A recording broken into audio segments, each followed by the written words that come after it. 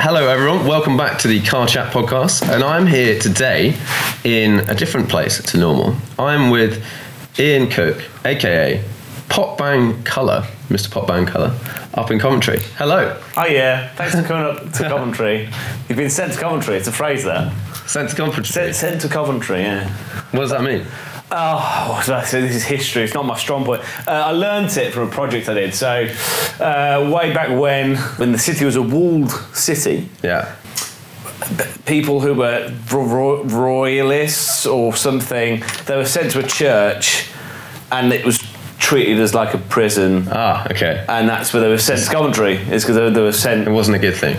No, but it's now used a sense of if you end up in the city, oh, you've been sent to Coventry. Yeah. It's a phrase of usage. Of use, yeah. So I, as a non-Coventrian as well, you know, it's somebody who lives in the city but wasn't from the city. You're never a Coventry. You know, somebody who's it's a birthright and that's it. Yeah, oh, absolutely. If you're not from the city originally and you come here for work or whatever, you're still very much off of somewhere else. And you won't understand it because you're not from. Yeah, you're not from. You can't understand. You can't understand. You don't know my life because you haven't grown up from the roots.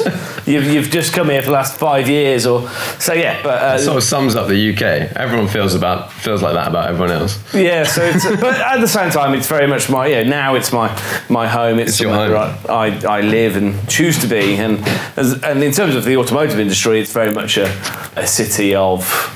Yeah, because there's loads of big companies around it. Oh, and small little engineering, like all the kind of the autonomous car stuff and concept cars are built here. Is Robo Race near here? It's just down the road, yeah. Oh, right. Yeah, it's literally Banbury, yeah. So it's part of that motorsports valley, they call it. So it's that kind of the M40 corridor from Birmingham down to Oxford and a little bit, because Oxford is where the Mini factory is. Yeah. So there's that kind of that corridor of F1, Formula E. You've got Donington, just 45 minutes from here. So you can kind of extend it up the M1 as well, where you have the other stuff. Obviously on the M1 you've got Millbrook and the testing ground, and there's so many sick tracks and stuff near here. Like if I was to plonk myself in a part of the world to be near racetracks, this is pretty good. This is you probably if you put like a needle down and span it, it'd probably be on Coventry. So so then obviously the obvious ones are JLR, Jaguar Land Rover, Aston Martin, ProDrive. But as I say, there's loads of like AP Racing who do all of the racing brakes. They're literally on an industrial estate 5 minutes from here. Cool. Obviously, we've got Coventry Motor Fest that goes on in the city as well. That sounds like quite a cool event. I've not been to that. It's great. I'm part of the team who are part of that. But yeah, it's every year it gets bigger and bigger, and now it's an official race. It's a time trial event. It looks cool. It takes over the whole city. I mean, the thing about Cov is it's a ring road. Like it's based on a ring road, and if you choose to shut down half of that ring road, that's a brave thing to do on any day of the week. If there's some roadworks going on and they shut down, people are like, what are you doing? Because it's that circle is essential to getting around. And so for one weekend a year they shut the ring road, well, half the ring road. And I guess part of that is they introduced pretty recently, I guess, the rules that you could race on roads again. Yeah, I think there's some small events in kind of like the back and beyond somewhere that shut down their town. There's places over towards kind of Worcestershire, these small towns which they're able to shut down and whatever. It's a BARC event, so it's very much a national championship round. You have things like Gobstopper and some of the cars that do the proper like Goodwood, trying to get the overall track time. The hill climbing stuff, they come and do the time trial. Now we have managed to completely bypass the start of my podcast, which is explaining who you are. Now, wait 1 second, I'll get to you. Wait. For the people that are listening, I highly suggest for this podcast you at least check out the podcast on YouTube, because I am in Ian's studio and Ian is an artist and you can hear some crazy stuff going on. So Ian, tell us what you do, who you are. So my name's Ian Cook, but I'm better known as Popbangcolour, an artist who paints with radio control cars, tyres and wheels. And this is my studio here in Coventry, in Fargo Village, where I'm painting a blue Ferrari. Yes. Just a random blue Ferrari, just chose it. Any old blue thing. That blue thing, no, obviously it is F40 blue. It is. Yeah, well, thank you for coming from London town to yeah, I wasn't sure what to expect when I arrived here. And we're in this sort of cool, new, hip, arty little development. Yeah. I think that's not bad. Yeah, yeah. So it used to be way back in 1904. I think from 1904 it was a engine radiator factory. Yeah. So it built radiators, and then five years. It's been over 5 years to celebrate their 5th birthday. So probably 8 years ago or so, they redeveloped it. And so what it then went from a radiator factory into like a carpet warehouse, into industrial units, and then over time it's increasingly became like a kind of a creative space for artists. There's a brewery, there's a gym up here as well, and there's a museum. There's lots of little creative spaces for people to do different things in the city. Yeah, it's a cool spot, and we're in your studio, and you're currently sitting on the floor over a large bit of, what is it, technically? Canvas board? Yeah, canvas. Yeah. And I guess we'll sort of get into the process of what you do. Yeah. The thing that's very unique about the way Ian paints is he uses remote control cars. So all over this place, there are tons and tons of remote control cars. And they're all on. There we are. And they're all on. So I'll give you a little bit of a description of what I can see. So Ian's sitting in the middle of his sort of studio space, and all around him is paint, and then all these remote control cars, but they're all flipped upside down, and they're all on. And he has one or two remotes? Yeah, I've got a cluster. Kind of a tray of remotes. Oh, a tray of very, very painted remotes. Yeah.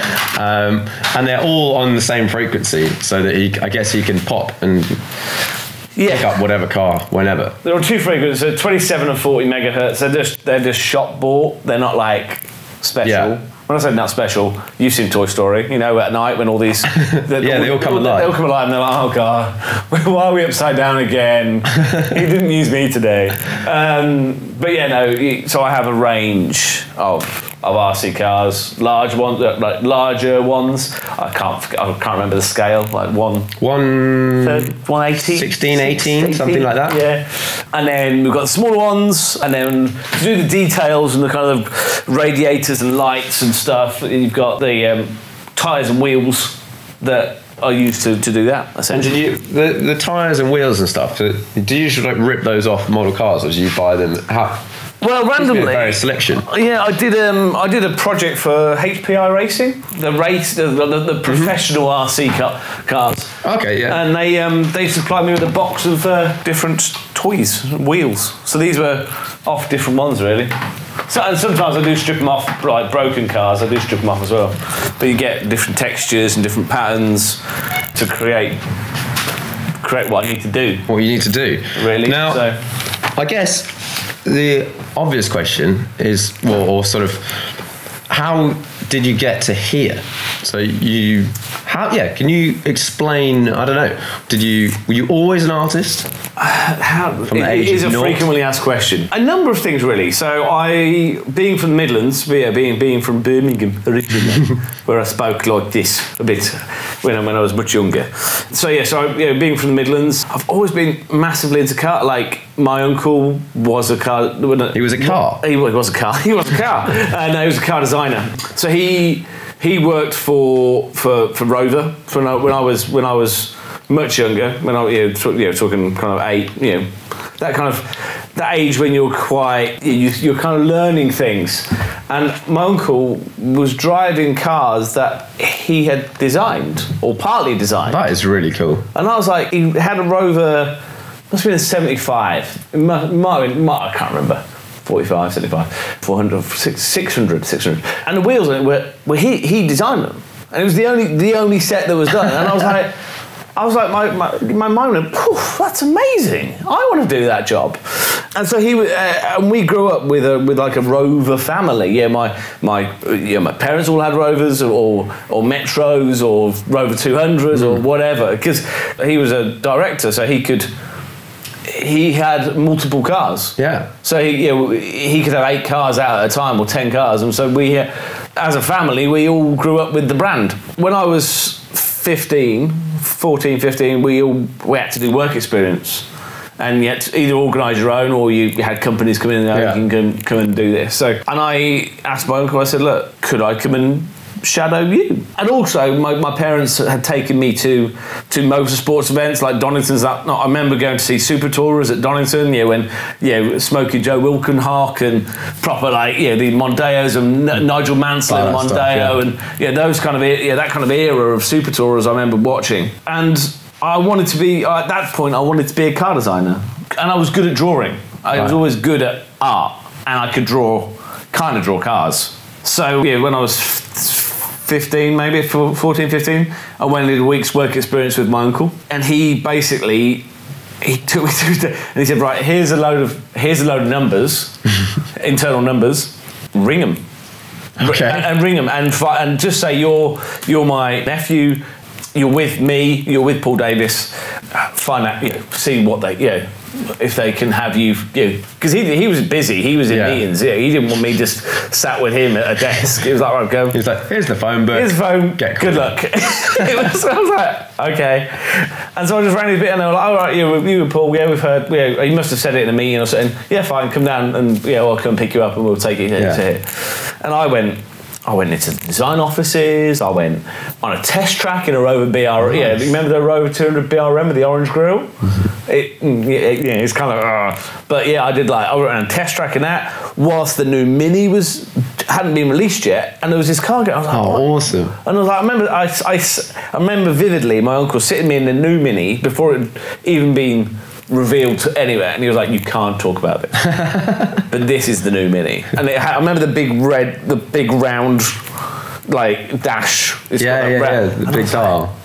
Wow, this is, but I also had to sign an NDA, so I couldn't talk about anything. Your mates. I couldn't say anything. So, and you had to write a diary. So my diary was like, sorry, I can't talk about this. Can't talk about this. That's perfect. He was like, I can't talk about this either, because I've been signed, and because they trusted me as my uncle's, it was kind of like, you're vetted. It's okay, he won't talk about it. So I saw, all kinds of drawing. I remember walking to the dice shop, and there's this massive sheet of paper on the wall, and this guy drawing this big, I think it must have been the next gen Discovery, maybe at that point. And I was wowed by it. But then there's also designers who had just done the grille, the fuel filler cap, and that was it. That's the indicators. That's And I remember I sat down with one guy, and he, at that point they had a Mini exploded across the wall, every part. It was like a car, like a Meccano piece. Oh yeah, sick. On the wall. I was like, oh, that's cool. And the guy was really upset because he'd designed the engine bracket and been told it wasn't being used, and then it had been used. And he was like, I was like, you can't see it. I was like, it's underneath. But he might have spent 6 months. Exactly. On that. that was his thing. So there was the one side of car design was this amazing thing of you were designing stuff at the same time. It's the tiny you design little tiny parts of the bigger picture. And I was like, is it creative enough for me?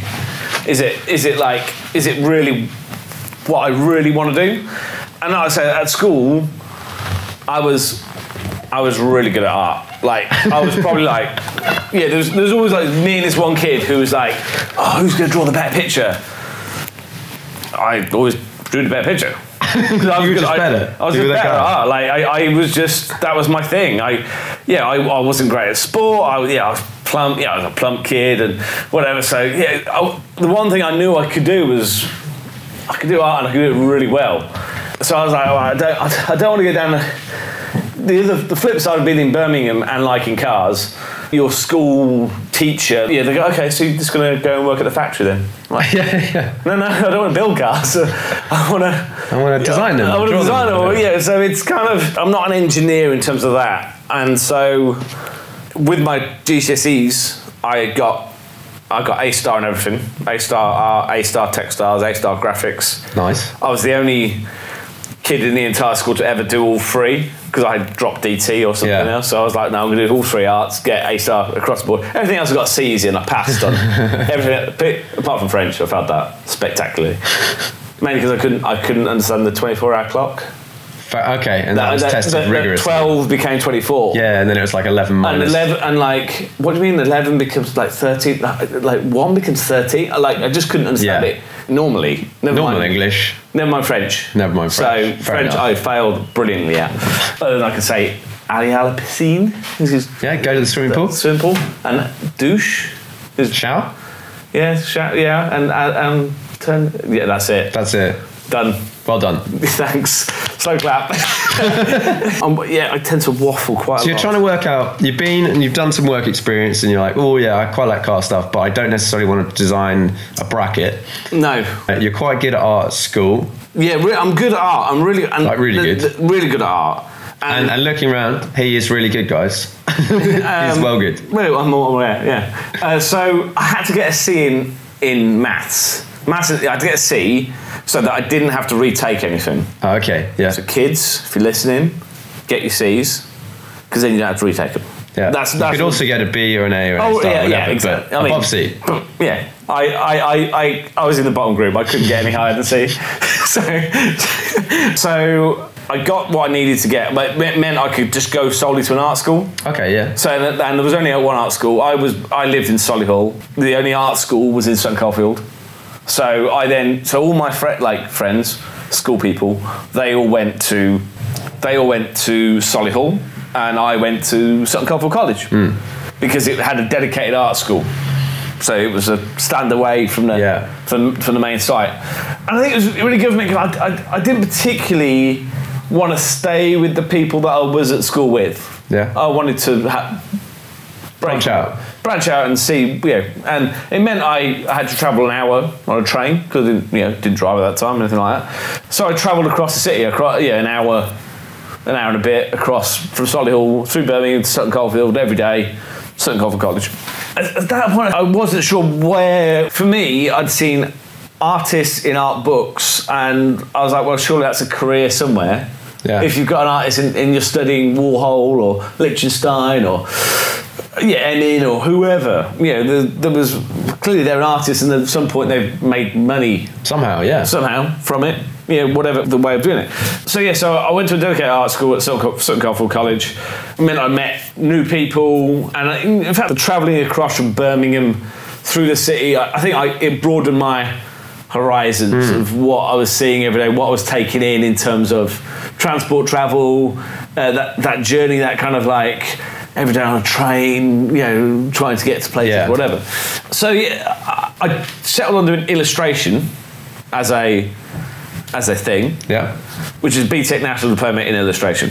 At that point, there was no, Macs and stuff weren't really you certainly didn't have one at home. And a lot of the stuff was very practical. Like you were painting, you were replicating images. So you had an image and you were told to paint it 1.5, 2 times bigger. Oh, okay. And it was like grid it all up, and repaint it. And I remember. And illustrate and the kind of creation illustration was very much a practical thing. There was no computers. There certainly wasn't any iPads or anything like that. It was very much a manual labour way of creating. And I enjoyed it, but after a year of it, I kind of thought, I'm kind of done. And also, all of a sudden, there was a Mac suite or the computers became much more part of illustration. So it became much more of a graphics led. Okay. And I'm not...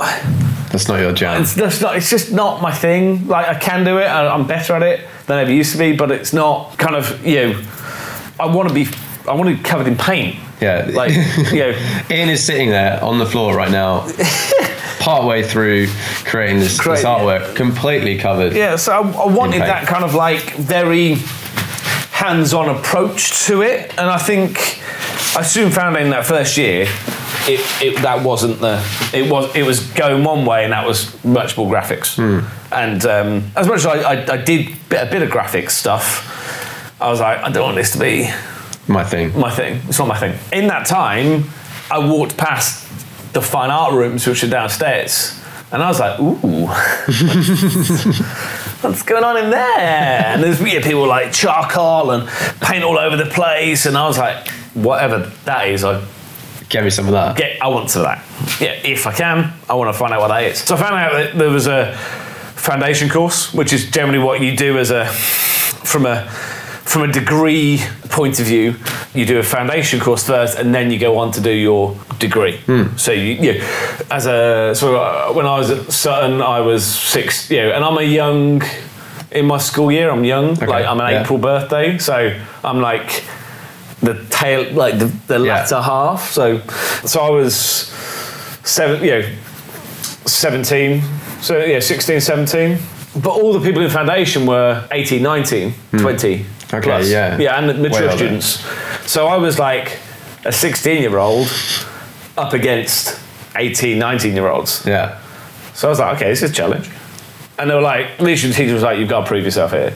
You've got, otherwise you're out. Literally, you are back to your illustration. Yeah. Plus, you've still got to do your illustration.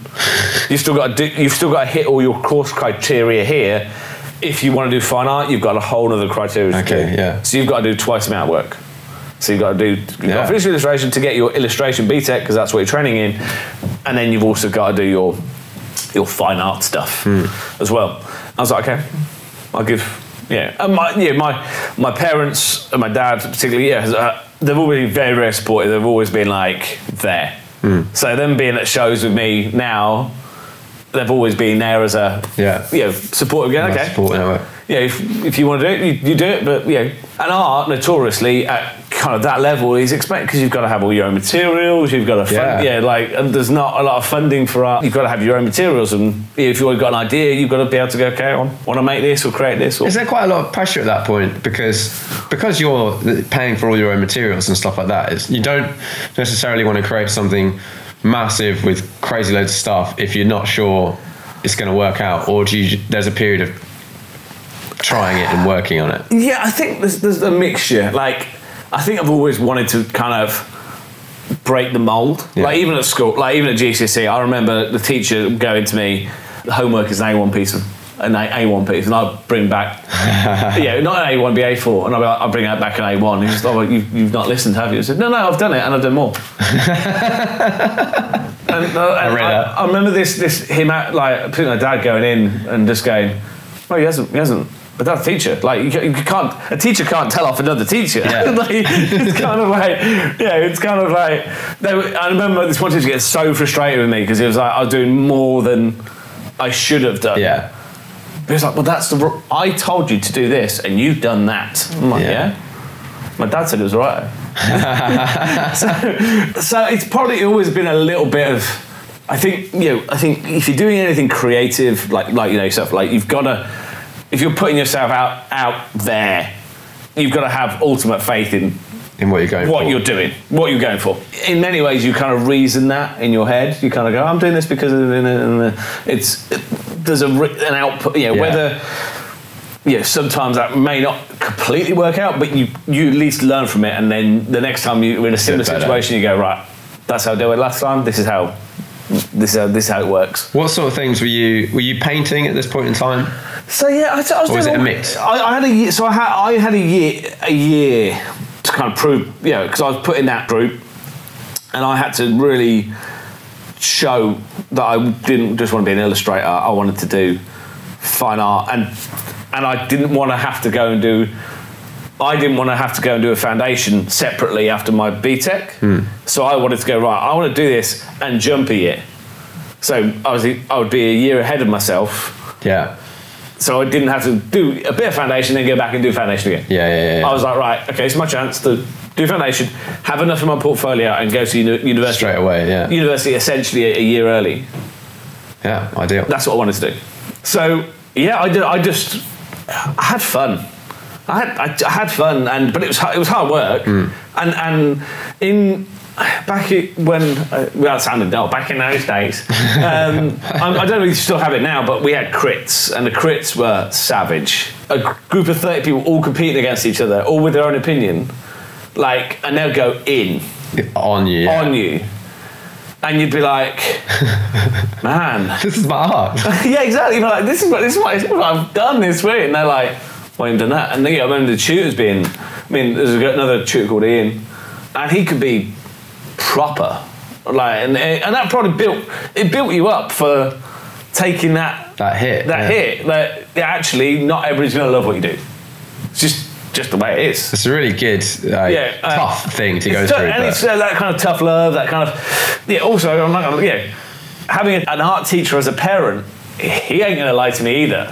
He's not going to say, actually. Like, is it? It's going to be honest, and I did a lot of experimental stuff, and I think so my end piece, I based it on my journey because I was experiencing this hour-long journey. So I based it on my journey. It was my journey from Sutton. But I built a train carriage out of MDF, this massive wall piece that had it was like this big abstract piece of. It looked like, but it had wood coming out of it, perspex, and I put everything into it in terms of building and creating and making this thing, as well as doing some really tight, accurate illustration to hit my criteria. Okay, yeah. So I had these two opposing different things, kind of things of very fine art and ideas led to very structured. This is what you've got. An A2 layout, A1 layout of something it was like an illustration of birds. It was lovely. It was a lovely piece. But there were two very different things. But I had to do it at the same time to hit the two criteria and get. So essentially, my portfolio was fine art and illustration. Yeah. But then I applied to do fine art at university at Winchester. Yeah. Which I didn't think I'd get into. Plus, I wrote the wrong course code.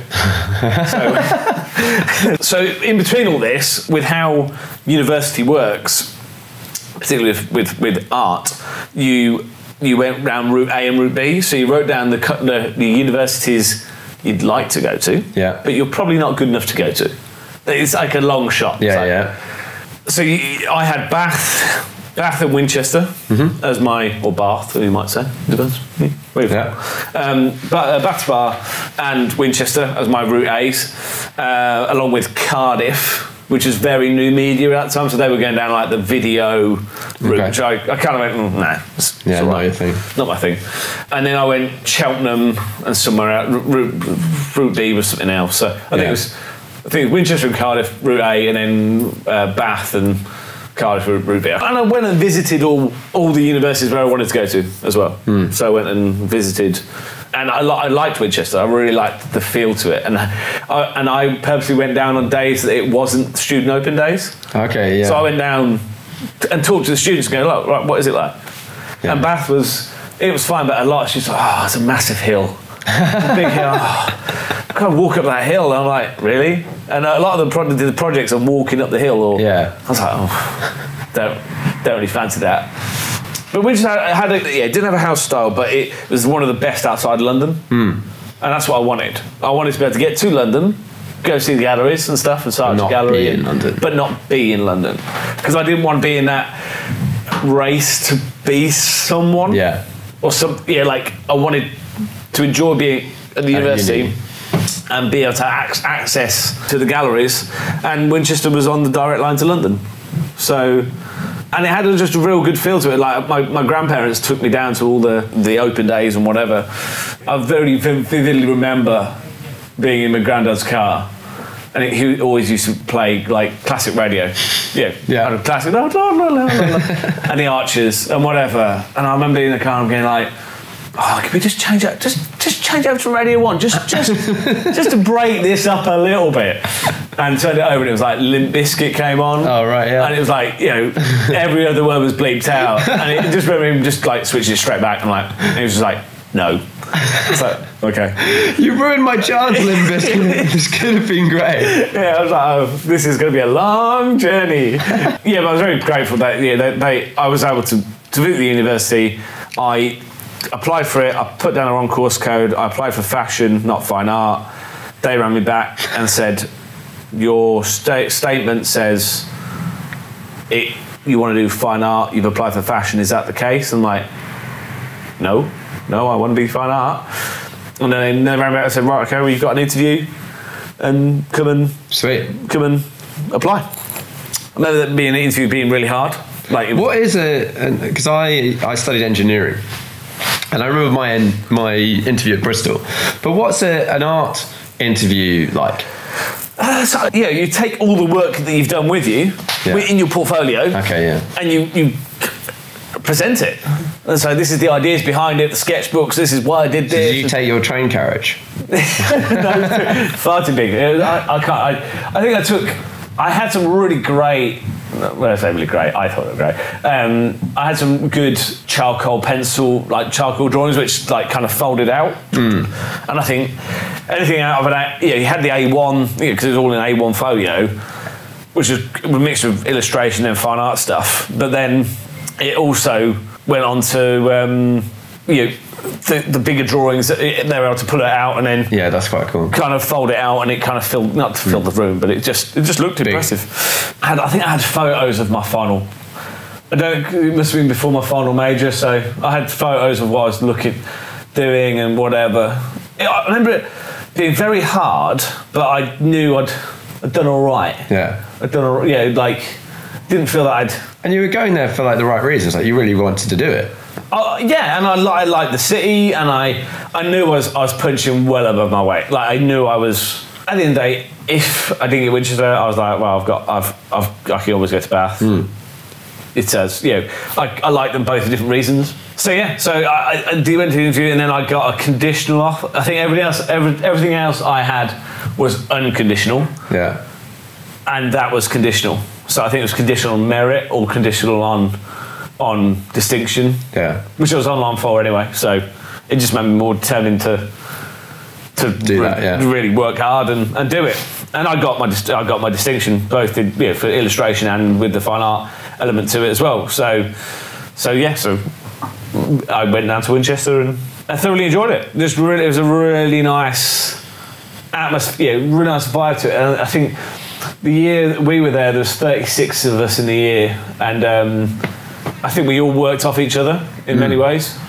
And we all wanted to push it and try new things and work off each other. I had a really good friend of mine who shared the studio with, and we worked together really well. And even the people, because we had crits there and they were pretty harsh on occasions as well. But I think most people wanted to kind of support, go on together. And I went down with, a kind of thick Brummie accent and came out with this generic kind of nondescript, somewhere in the middle. Yeah, because I remember me and going, all right, and they were like, no, no, you can't have that around here. But it's funny, like when I'm at events now, like I really hear the Brummie accent. Yeah. So if I hear somebody talking, I'm like, first of all, where are you from? Or like, I'll guess which area of Birmingham they're from. I'm like, are you from Solihull? Or are you from Dudley? Oh yeah, because it's a really. When you haven't got the twang but you hear it, you've really fine-tuned you can be like, okay, they're not from because everybody thinks a Brummie accent is how are you doing, and that's actually like the Black Country, which is Dudley, probably what you see on Peaky Blinders. It's that area. It's a very kind of North Birmingham thing, but at the same time, people from like Worcester kind of have it because it's that area of the Midlands. But I do find the accent funny. I do enjoy hearing it, particularly when you get some of the JLR engineers who are doing big speeches about like the new Defender, and it's like, we like this car because when we think other people will like it too. So whenever I hear the accent, I'm just like, oh. It's nice. It's friendly. It is friendly. It's friendly, actually. It is. Being in Cov, Cov doesn't really have an accent. It's right. But they're very passionate about words. So the word batch is very Cov. Okay. Which is I would call a roll or like a bun. You would call it bun. They call it a batch. A batch, yeah. But it's very much this. Like if the further you go towards Leicester, it becomes something else. Birmingham, it's a roll. And if there's something in a roll, yeah, it's just a batch. Like it's just a batch. It's two buns put together, and that is a batch. It's a batch. And I was over at Prescott, and the guy next to us said batch, and I was like, You from Cardiff? And he goes, no, Liverpool. We just called it that as well. I was like, no way. And then I sat down at another table. This guy just arrived at Morgan three-wheeler run. And he sat down and said batch as well. And I was like, are you from Cardiff? He was like, yeah, I'm from Cardiff. It's just, yeah. But anyway, so there's a side note on the twangs of the city. In terms of university, I was there as an 18-year-old as well. Yeah. I was super young. One of the youngest in my year because I hadn't done foundation. So you got ahead of the game. Yeah. I think it just being with older people just made you more determined. Because you're always sort of prove yourself a little bit. Yeah, because you're always the youngest, the younger one or the youngest. Or I felt I grew up quicker. Yeah, the advantage of not being 18 and not having to do a foundation, great. Yeah. And then I was always around older people, and then in the second year, I was able to go on exchange. So I went out to Latvia for 3 months. Oh wow, which is really cool. Why Latvia? So I was meant to go out to the States because I wanted to go out to Rhode Island. Yeah. And then it all kind of fell through, like the connection they had, the Erasmus connection, and I think it was just a huge amount of money as well. But the tutors had just come back from Riga, and they were like, "Oh yeah, you should go out. It's really cool. It's a cool place, but you got to fund it all yourself." And there's no kind of official link really as yet. But they're keen to have somebody. I was like, "Okay, I'll do it. I'll see." And bear in mind, Latvia at that time, it wasn't in the EU. Okay. It was its own country. It was still quite, Soviet in many ways. Yeah. Like kind of because it was still finding its identity from being under Russian rule. So you had Riga, and then above it is Riga and Latvia, and below it is Lithuania, above it is the Estonia, so the Baltic states. And there was the Riga Matclass Academija, which is their university of Latvia, which is very you are chosen to go there. Like it's very hard place because it's like the best drawing school, the best place to go. So I kind of went over there like, oh yeah, hi guys, I do all this kind of stuff. So and it was fascinating. It was a fascinating 3 months, and I think in that time I learned so much about myself. My brother had previously been out to Latvia the previous year, so I'd heard about it from my brother because he'd been out to a place nearby. I was like, cool, it sounded good, and it was amazing to learn some really kind of old school drawing techniques. Like they had life drawing, and but it was it was very strict, very very strict, and I started to do some stuff like I was painting cars white and then sending them back to people to decorate. Okay. So I started to go down this kind of art car route. Because what I noticed out there is this thing called Jackie cars, which are like really badly pimped old cars. Like they'd be on hydraulics and I was like, I started to notice this car, because I was living in a city. Like I'd never Winchester's not, it's a city, but it's, come on, it's a quaint, lovely British. But living in a equivalent of London, but in Latvia, you're surrounded by cars and trams and noise, and we were in like a kind of a hostel-y place looking down over the main city, and you just see cars that sometimes stayed there for a couple of days, sometimes one car just stayed there for the whole time, didn't move. Got ticketed, got clamped, got broken into. I was down there during the winter, I didn't realise the car was actually a flower car. They sold flowers out the back of it. That's why it moved. That's why. And because it was seasonal, there was no flowers. So, but there's things like I'd never seen like an infinity before. I think the first time out there was like Infinities. I was like, what's an Infinity? Like, it's cool. It's a cool looking. Like at that time, it was a. You don't see many Infinities generally. Anyway. But it was because of where it was, and Russia, and the Infinity was a brand at that time, and you saw this kind of curvy big SUV. I was like, never seen one of these before.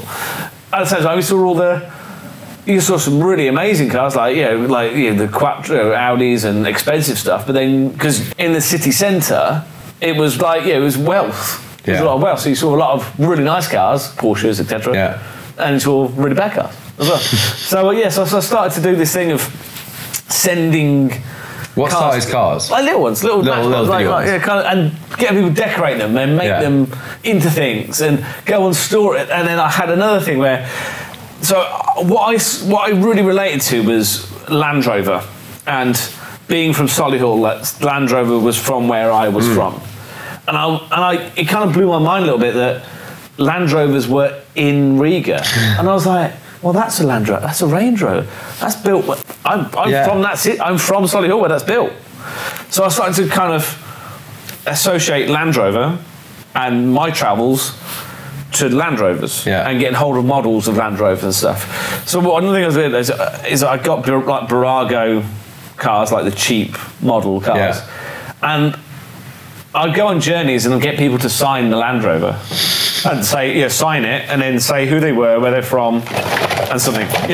So it was quite interesting. And I did loads of them. I did.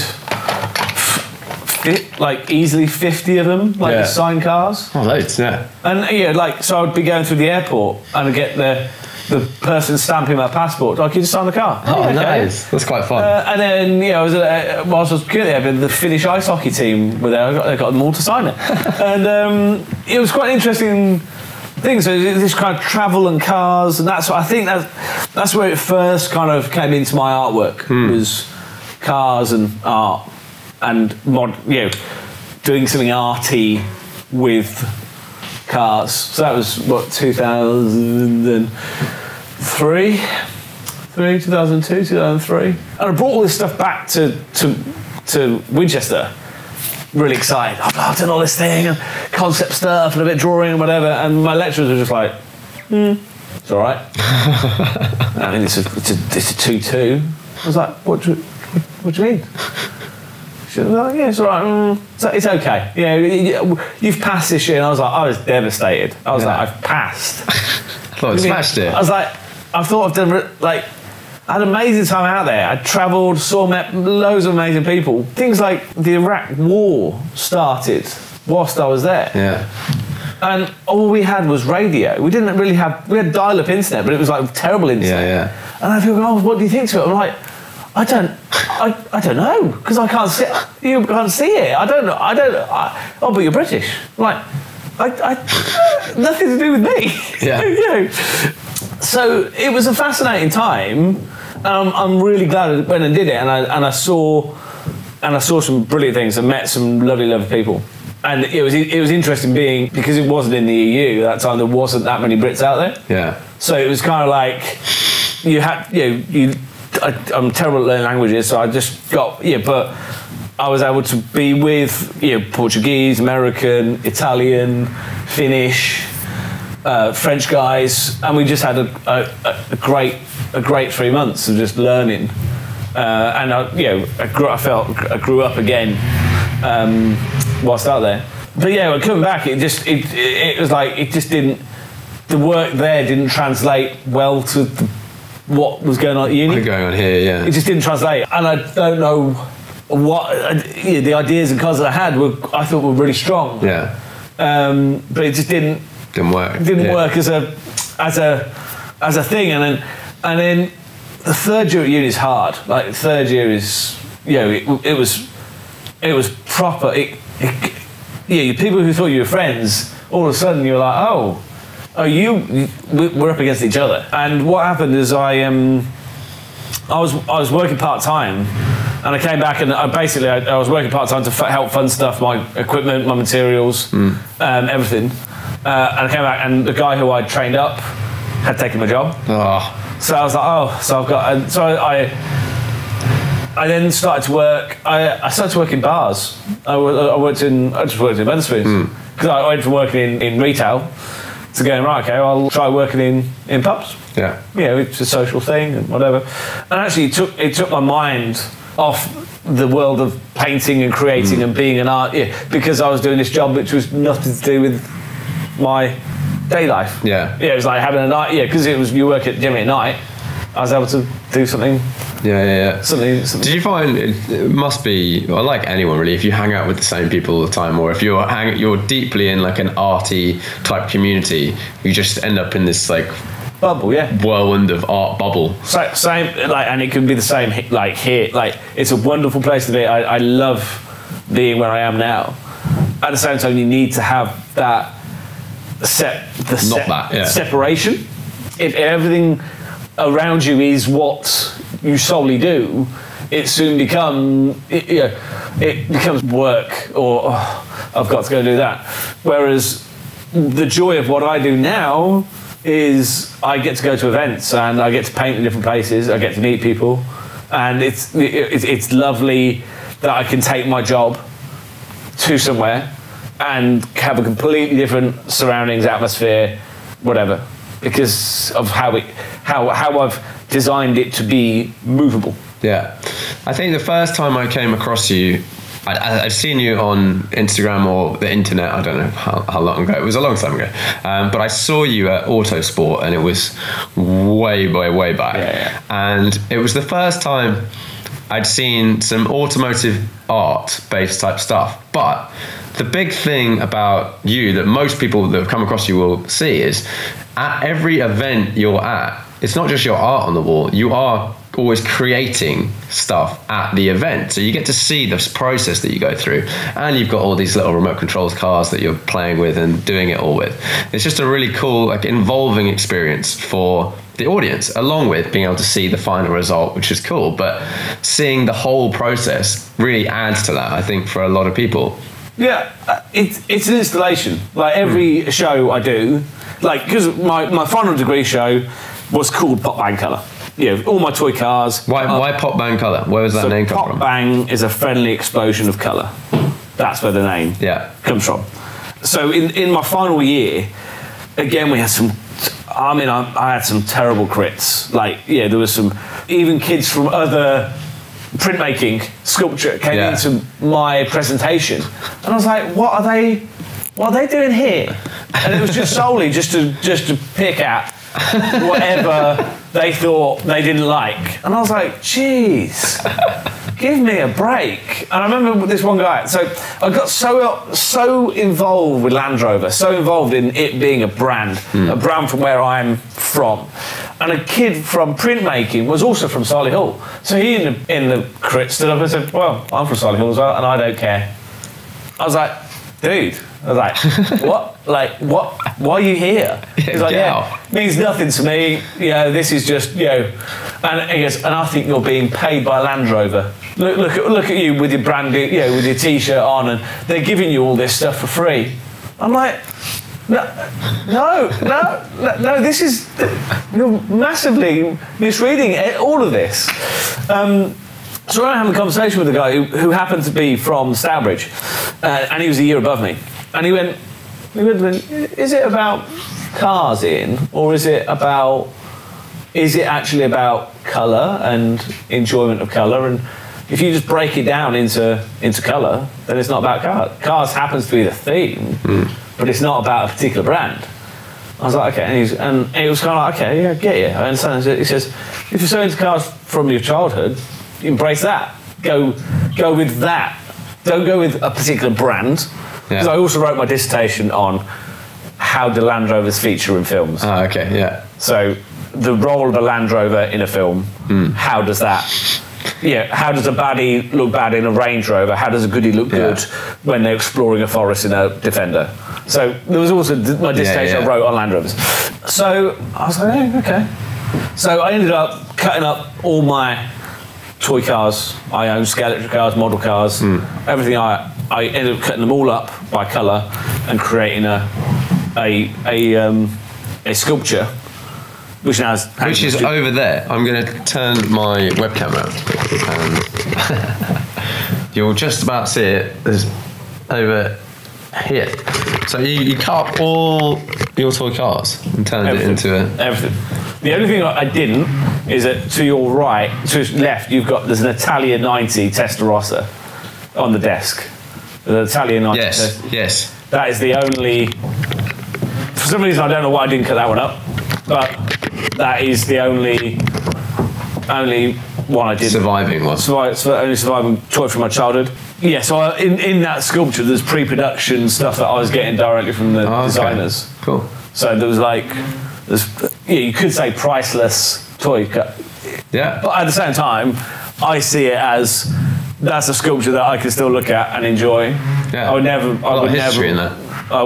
have kept them as pristine toy cars, and that's where they are. They're in the sculpture. So yes, it was just based on yellow, blue. You know, if the car was bits of black, blue, red, green, whatever. We created the sculpture, and it took 6 months to build. So it was like literally taking the car apart and then Dremel drill, like cutting the car up into sections, and then drilling a hole into the part, and then wiring it onto almost like a flowery bloom, and so it took 6 months, and working like from eight kind of early o'clock till late to get everything. And I also kept all the boxes. I kept all the boxes that I had, cut them up into sections, and that became another part of it. So the whole piece, the whole installation was like you walked in, and in that thing you've also got Skeletrix motors and lights. Yeah. So you walked in and it made and the bottom bit rotated. So it kind of as you walked onto it, it kind of made noises. It's quite cool. It was kind of I didn't drive at that time, so I wanted that. What I was aiming for was the aim of having what you experience when you're driving. So you have sounds, lights, noise, the senses. The only thing I didn't have was smell, but the senses of what you would experience when in or around movement and whatever. So, and this hung in the middle of a room. So this was the central piece, and then you had wall pieces that connected back to the central piece as well. There was lots of sketchbooks and wire. One of the things about working early and late is that I generally met all my tutors. Okay. Because they would come in early. So a lot of the other guys who really didn't come in until 10. Didn't see them, yeah. I was in at 7:30 in the morning.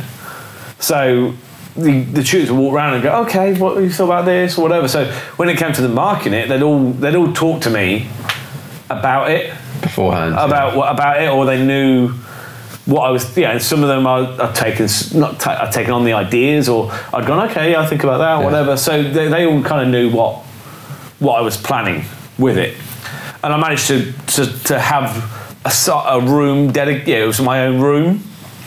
So, and I did a lot of work in the room to make. So I filled in all the holes, and I made sure the walls were perfect, and I took the metal back. So where we painted over the metal work, I took it back to metal, so that all these materials were the original materials of the room as well.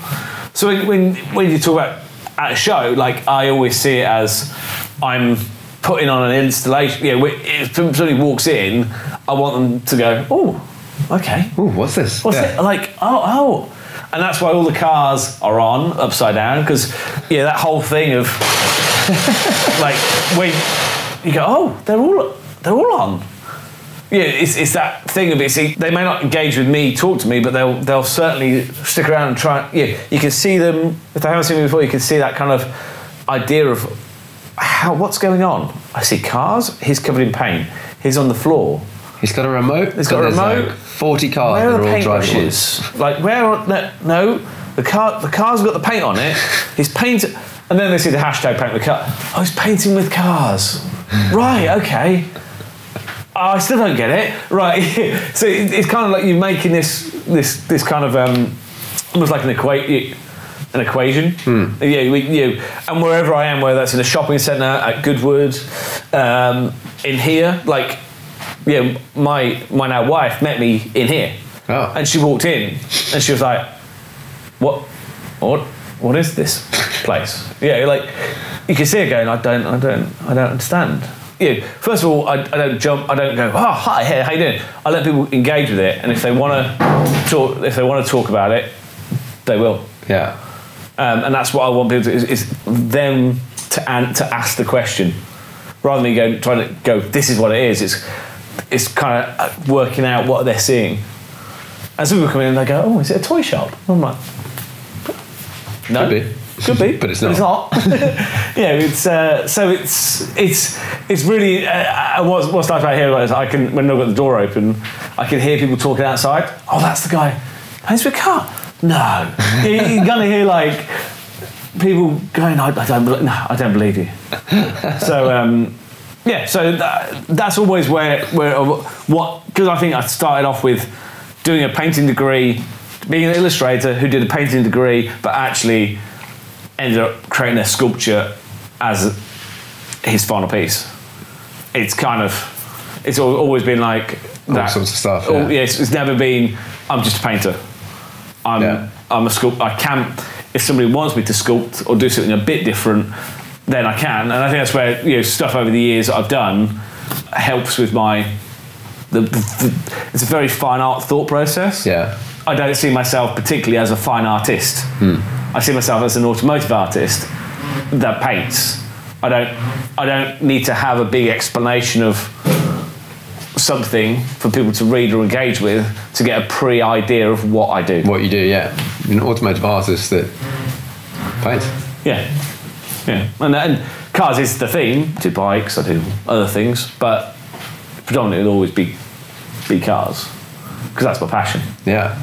And it's very evident being in this room that you are super passionate about cars, because there are cars absolutely everywhere. I walked in and we've got this massive scale electric track going around one side, and then all the walls are covered in most of your artwork in either print form or large format.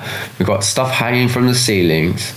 We've got bits of bodywork. Where did the bits of bodywork come from? So I've been doing this for 2006. 2007 I started doing it. Yeah. Probably 2008 really. 2006, 7. Over the years I've just worked for multiple manufacturers doing different things. I'm fortunate enough to be in places you go, I'll probably never experience this again. Or I'll never be here again. And I'll savour being here. Yeah. And enjoying that moment of doing this for this client or whoever. And so I was at RML, who used to produce all the touring cars for Chevrolet. Okay. Both Chevrolet World Touring Car and British Touring Car at that time, because at one point they were British Touring Car and World Touring Car champions in the same year, 2009, 8, 9, 10 maybe, 10. It'll tell you on that poster over there. Might be the Chevy 2000, so next one across from it, so bottom line down, third one in the middle, a blue car. 2010. 10. Yeah. So I was I was asked to create at the Chevrolet Spark, that very well known, beautiful car, little car that they produced. But Craig, who was their PR guy, Craig Cheatham, brilliant PR guy. Like, he never had any budget, but he wanted to do cool stuff. And he knew that if he could try and do cool stuff, his cars might end up on the front cover of Auto Express, Auto Car, whatever. This is before I did any kind of press launches. I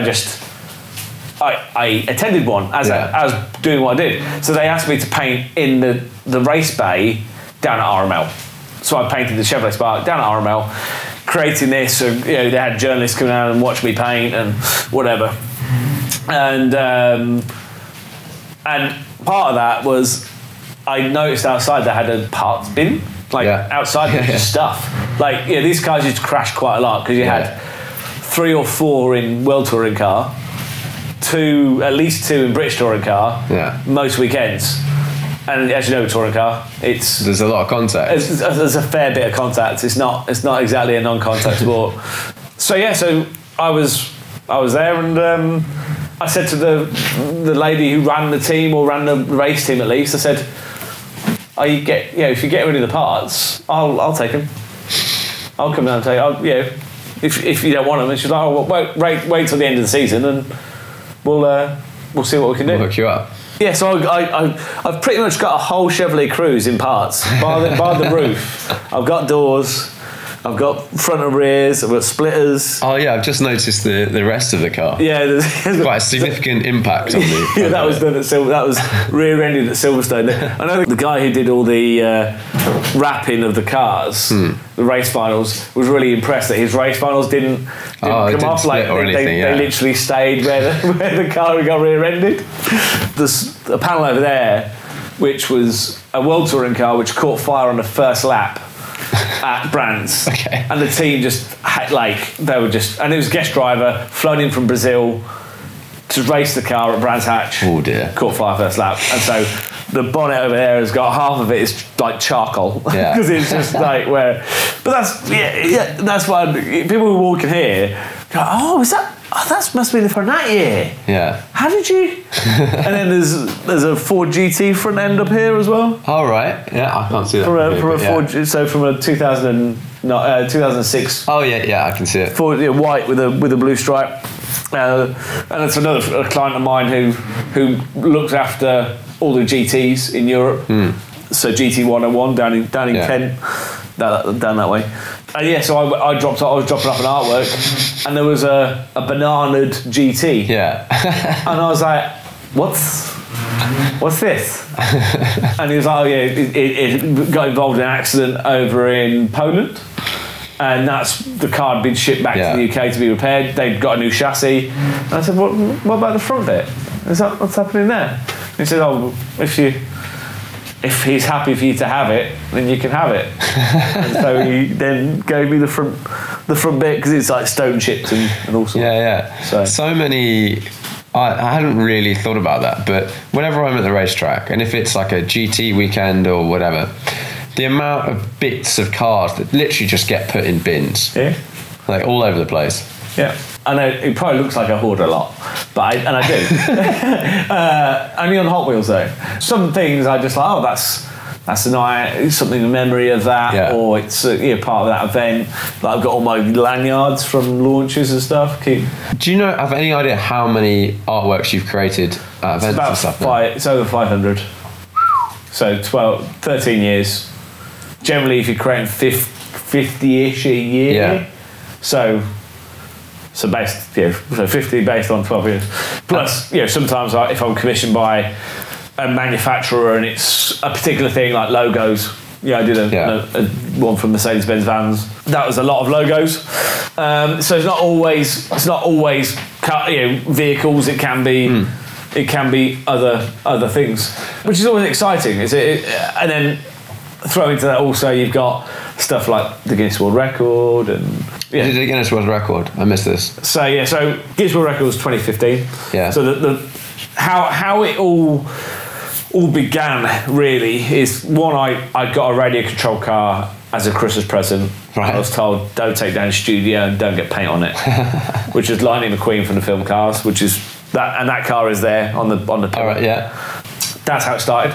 So I did what I told not to, and I took it down to the studio and tried to work out how to paint with the car. Right. So do I put paint onto the wheels? Do I put paint onto how do I go about painting with a car? And then once I worked out how to do it, which is put the paint down and then the car runs through it, I started doing colour wheels. This is kind of 2006, 7. I thought, how do I get this out there?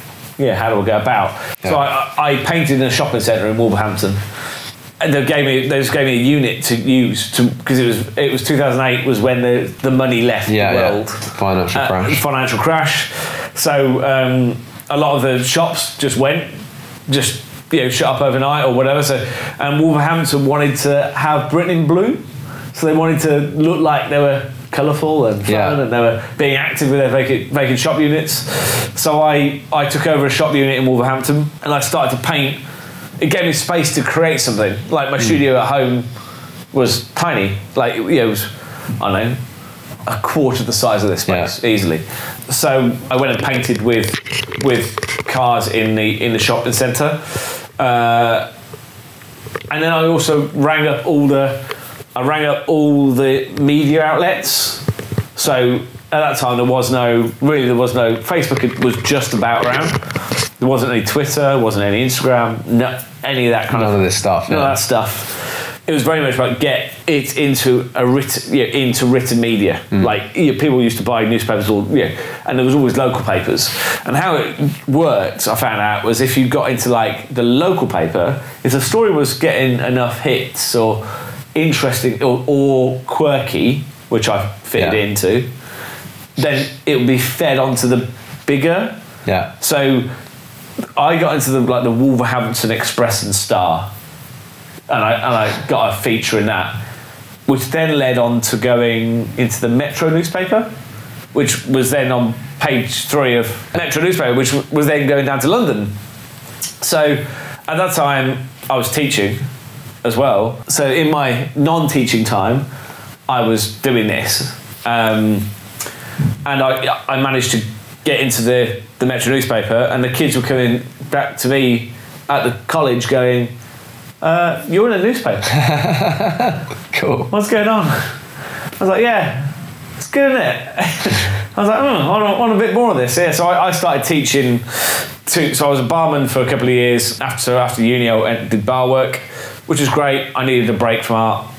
I needed, after uni, I'd put everything into it, and I just needed to time out, clear my head. I then was working in a nightclub. So I was the bar manager for a nightclub, and I found out the DJs couldn't photograph themselves in the booth. Okay. Yeah. So I was like, okay, I'll bring my camera in. I'll photograph you in the booth. And one of those DJs then used my image as his CD cover. Okay. And I was like, this is cool. Well, this is interesting. Not really where I want to be, but it's interesting. So I went and bought the CD from HMV at that time. I was like, this is my art, and I said to my manager, look, this is my artwork. And he was like, why are you working the bar then? Like, if that's what you want to do, you should go really do it. However you want to do it. But I don't think bar work is for you. Plus, my handwriting's terrible, so people couldn't understand when I was writing orders down for food, couldn't understand it. So I approached my college that I got my BTEC from. And I said, look, if you want a visiting teacher, if you want a part-time teacher, I'm quite happy to try it. Yeah. And if I've got to do a teaching qualification, I will.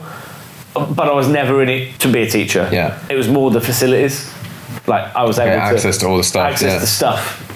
It was a more creative thing in bar work. It was like I was being creative at least. So when I wasn't teaching, I was able to use the facilities and printmaking and the paper that I use now, I found out from there. And when the studios weren't being used by students during the summer, I was able to go into the studios and take over the studios. And I also then started to teach. So I taught the young kids, but also I then taught foundation. So I taught the level that I wanted. The ones who were like sponges. Yeah. Like you can mould them into.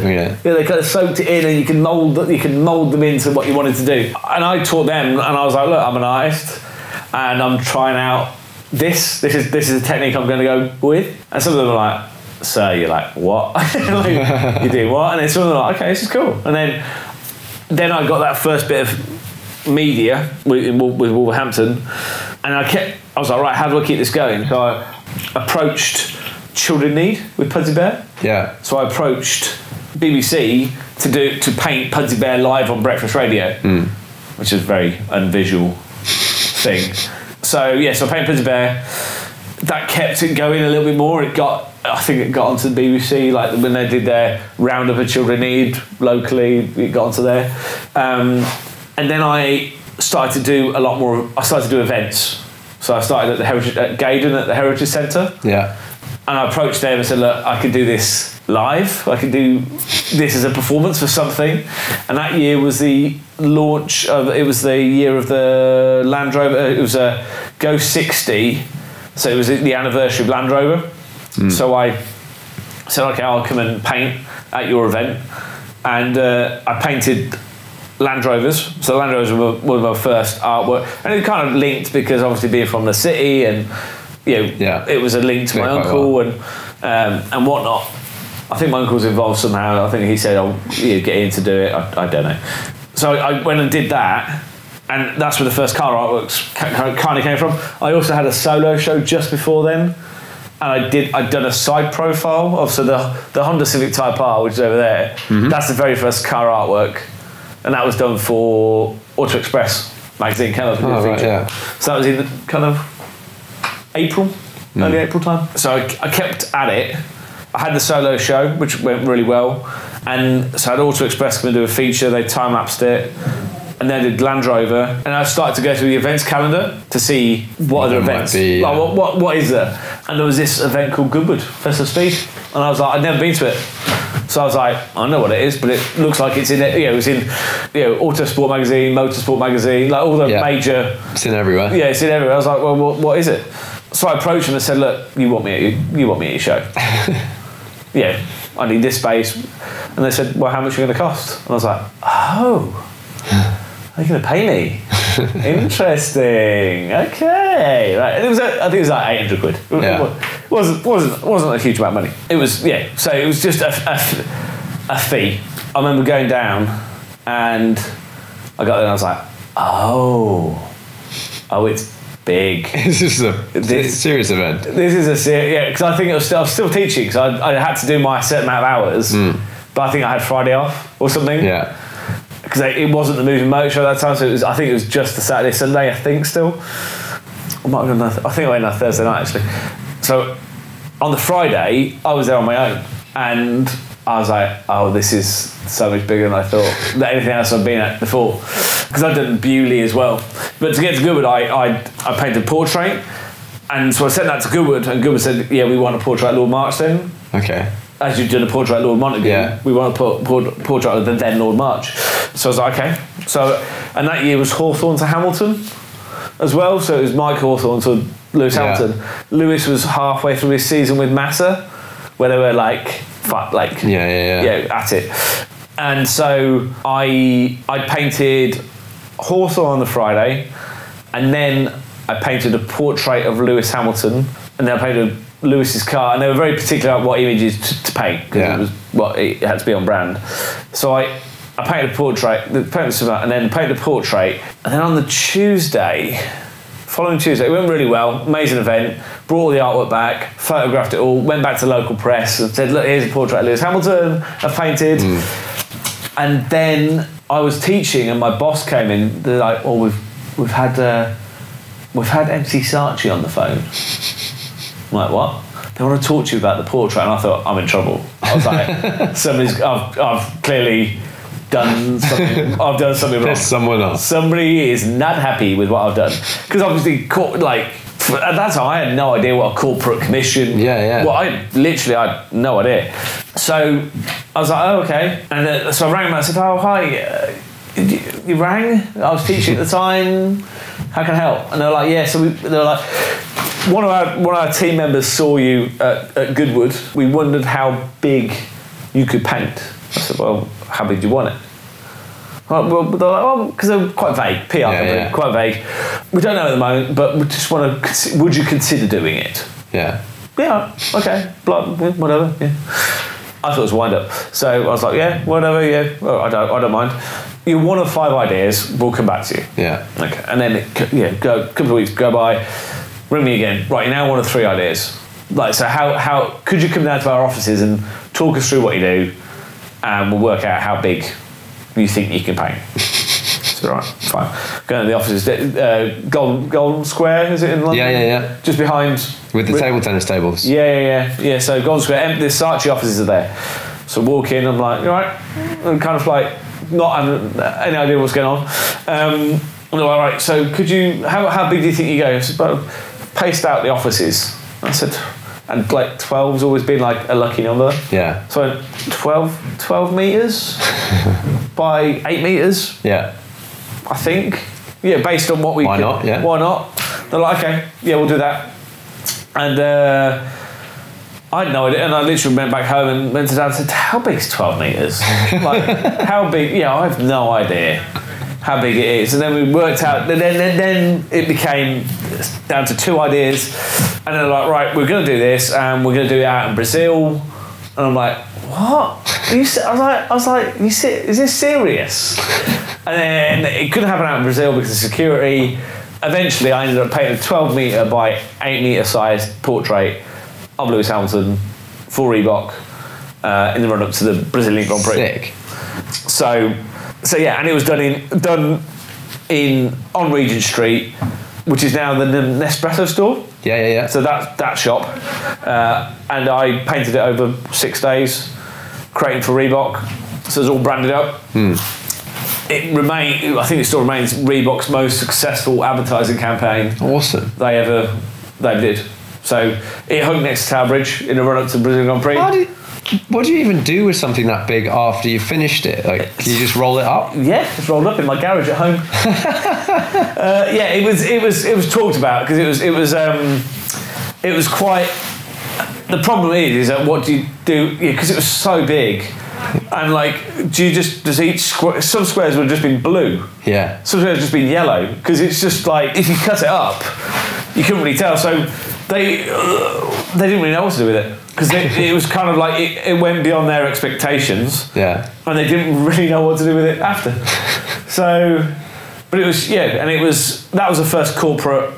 That's really cool. Thing I ever, and I literally treated it like it was a wind up. I thought, because they showed me around the studio area a week before by flashlight, going, yeah, here's where you're going to paint, and we're going to nick the electricity from next door. And I was like, what? I was like, this isn't serious. It literally got a global reach. So prior to all the social channels being there, and also at that time there was lots of bad things with money happening, and I think people wanted something a bit lighter. Yeah. It kind of just hit some kind of the right point, the right time. Point. And when you have a news channel and they go, and here on a lighter note, here's this massive artwork being painted. So that was 2008. So it was then shown to Lewis out in Brazil. He then won, so he was crowned world champ, and this artwork was up by Tower Bridge. And it was like a whirlwind. The Monday after that, I was back to teaching, and I was like, and my students were like, "Sir, like, what happened? What happened there?" I was like, "I don't know." It happened. It happened. I'm still very tired. I don't know what happened there. So yeah, and then I continued to do events on a much smaller scale, but then I was able to go full time. So prior to this, I'd talked to Blue Peter. I said, "Oh, you really want me on the show?" And they were like, "Yeah, when you've done something big, we'll come back to you." Literally the week after, I had Blue Peter on the phone going, "Yeah, so we want you on the show now because we saw that, and could you come and create it for us as well?" And I was like, "All right." So that Blue Peter was 2009, which was painted live on the show. Still one of the most surreal. The whole things, like it ruined my childhood because I thought the whole building was like real. Oh yeah, I can imagine. And I was like, "Oh, it's a set." They're putting it. What do you mean? They're packing it all. I just remember being like a little bit of it going, oh, that's not real. TV land's not real. Now that I've seen as I kind of highlight and go, yeah, I did that. Yeah, really cool. Did you get a badge? Got a badge. Yeah. There's a guy who's just walking around like with a pocket full of badges. He's like, "Have you not got a badge?" I was like, "No." And then I remember there was like a plinth with, how you could like earn special ones. Yeah. There was like a plinth with all them all on, and I was like, "Oh my god!" Like, I could take these. I could take because there's nobody here guarding them.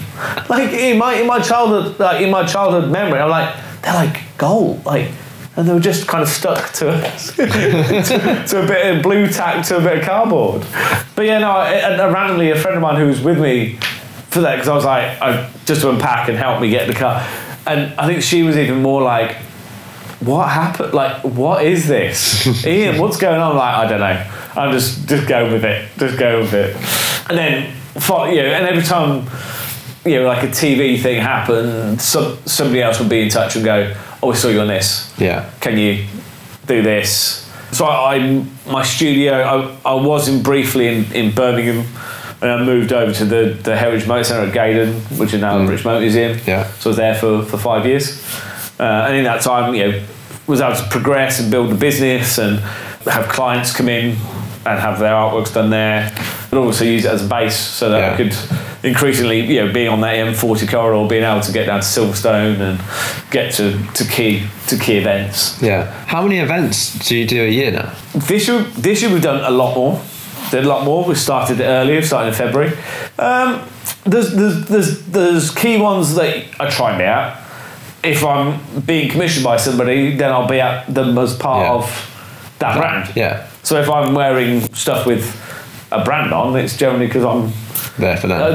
Therefore them. It depends if I'm going as me, where I can then bring all my prints and all my stock and be Popbangcolour, or if I'm on somebody else's stand and I'm part of their promotion, their display thing. I've had some weird ones. Like I did a show called BVE in London, which is like a visual entertainment one. Oh, so cool. Like it's the film industry essentially. So there's a company called CVP who supply. I have used CVP. So CVP had me as their entertainment on their stand. Okay, yeah. And I was this, but around me there was like a gazillion cameras. So, and people could just literally use the camera and like, film and test their lens and zoom in. But the funny thing about that one was, like, you could tell, like, the students, because they also had, like, kind of big cameras who kind of swooped, like, so I'd be painting, this camera would, like, like, all of a sudden the camera would, like, be, like, here. Or, like, I'm painting a camera would be, like, boom. I'm like, ow. Guys, this is not what I signed up for. Yeah, I was like, no, like, that's a really bad angle. An early one was the London Motor Show. I remember I got some paint on my. So it's 2009, the last proper London Motor Show in Earls Court, and the Insignia was being launched, I think. And Chevrolet I was there with Chevrolet, so they had me on their press day and their last day, and I remember I got some paint on my feet or something. Yeah. And I then decided to walk out of my area, and there was like a footprint, kind of going off there. In, come back. Yeah, I was lifted back in. I wasn't allowed to stand anywhere. But yeah, it's funny. 12 years of doing it, you forget some events you've done, and it's not until you kind of go, oh, that was 2012, 13, 14. Yeah, like all those shit kind of almost blend into one now, because it's like, I remember them if they're, when painting out in like Middle East, out in Dubai, painting in front of the royal family, like him and his sons. Yeah. And like I'm like so hot, I'm sweating, and I look up and I'm like, they're like, and then they walk off. This is good. Yeah, I'm like. I hope that was okay. It was. That was bizarre. Painted on the One Show with Chris Evans, and he was cool. Like he was like this, and he just sat over that side of the boxes with his son and just talked about why he owns the cars he owns, and it was just like having a chat with a mate. Yeah, which was really nice. And what was really nice is that he took in all that information and then relayed it to camera, like 3 hours later. Yeah. So he obviously was taking in like why I do it, what I've done, blah, blah. And then later he just relayed it to camera. It shows that he was really engaging. Really switched on and engaging with it. Yeah. What it was about. The other one, which was still very useful now, is I was involved in the Top Gear Art Special when they took over, they put a load of artwork into a gallery in Middlesbrough. So I got a phone call from one of the producers just going, hiya, it's blah blah from Top Gear. And I was like, oh, hiya. And they're like, have you got any artwork that we could have to put into a gallery? And I was like, yeah, I happen to have some framed up at that point. And they're like, right, okay, we need it at the the test track at Dunsfold, and then we need it taken up to Middlesbrough, where you'll have it. It'll be on display, and obviously it still gets repeated now. And, yeah, that's cool. And people who didn't know me in 2009, who know me now, to them like, oh my god, you're on that episode. I was like, yeah. They just rang me up. That happened. It's just the way it is sometimes. It's like they just ask me, because you never know who's, when you're at a show, because my back's towards everybody, and it's a very British thing of not wanting to. Yeah, they're like, excuse me. Is it? Can we have a conversation? They don't want to ask. So it's not until after the show you kind of get you find out all the feedback and stuff. Who was there or who wasn't there, and and that's happened a few times. Yeah, so I was asked to do the Parc Ferme artwork for F1 out in Monza in 2017, and I just said to them, how did you know? How did you find me? How did you know I existed? They were like, we know, we're at the shows, we're fans of it, we're fans of the sport and motorsport, so we will, we see where you are. But I think that's still that's the hardest one I think I ever attempted. Why so tricky or difficult? Monza 2017, it rained a lot. That doesn't help. A lot. Paint doesn't dry in the rain at all. The whole thing changed from us setting off from here to arriving in Monza. Right, yeah. That the artwork changed. The stuff wasn't ready.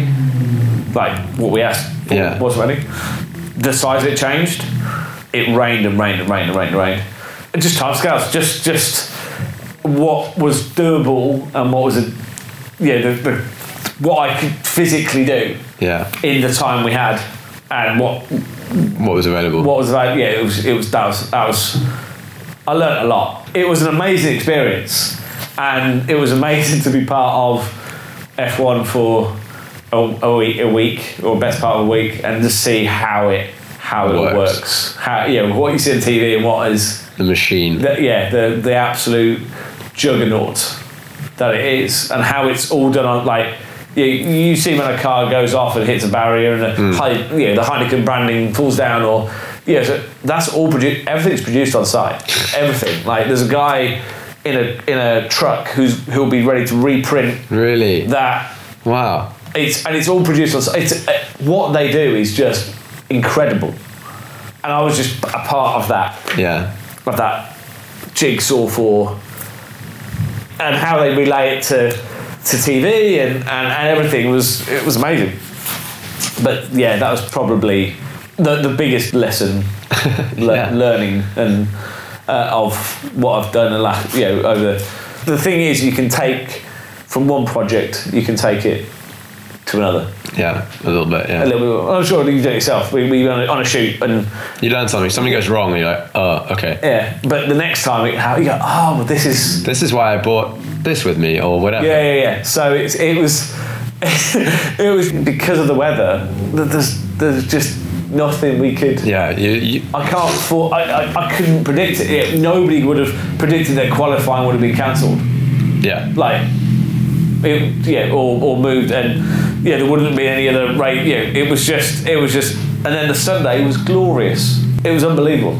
Yeah, and we were able to work with something and do something.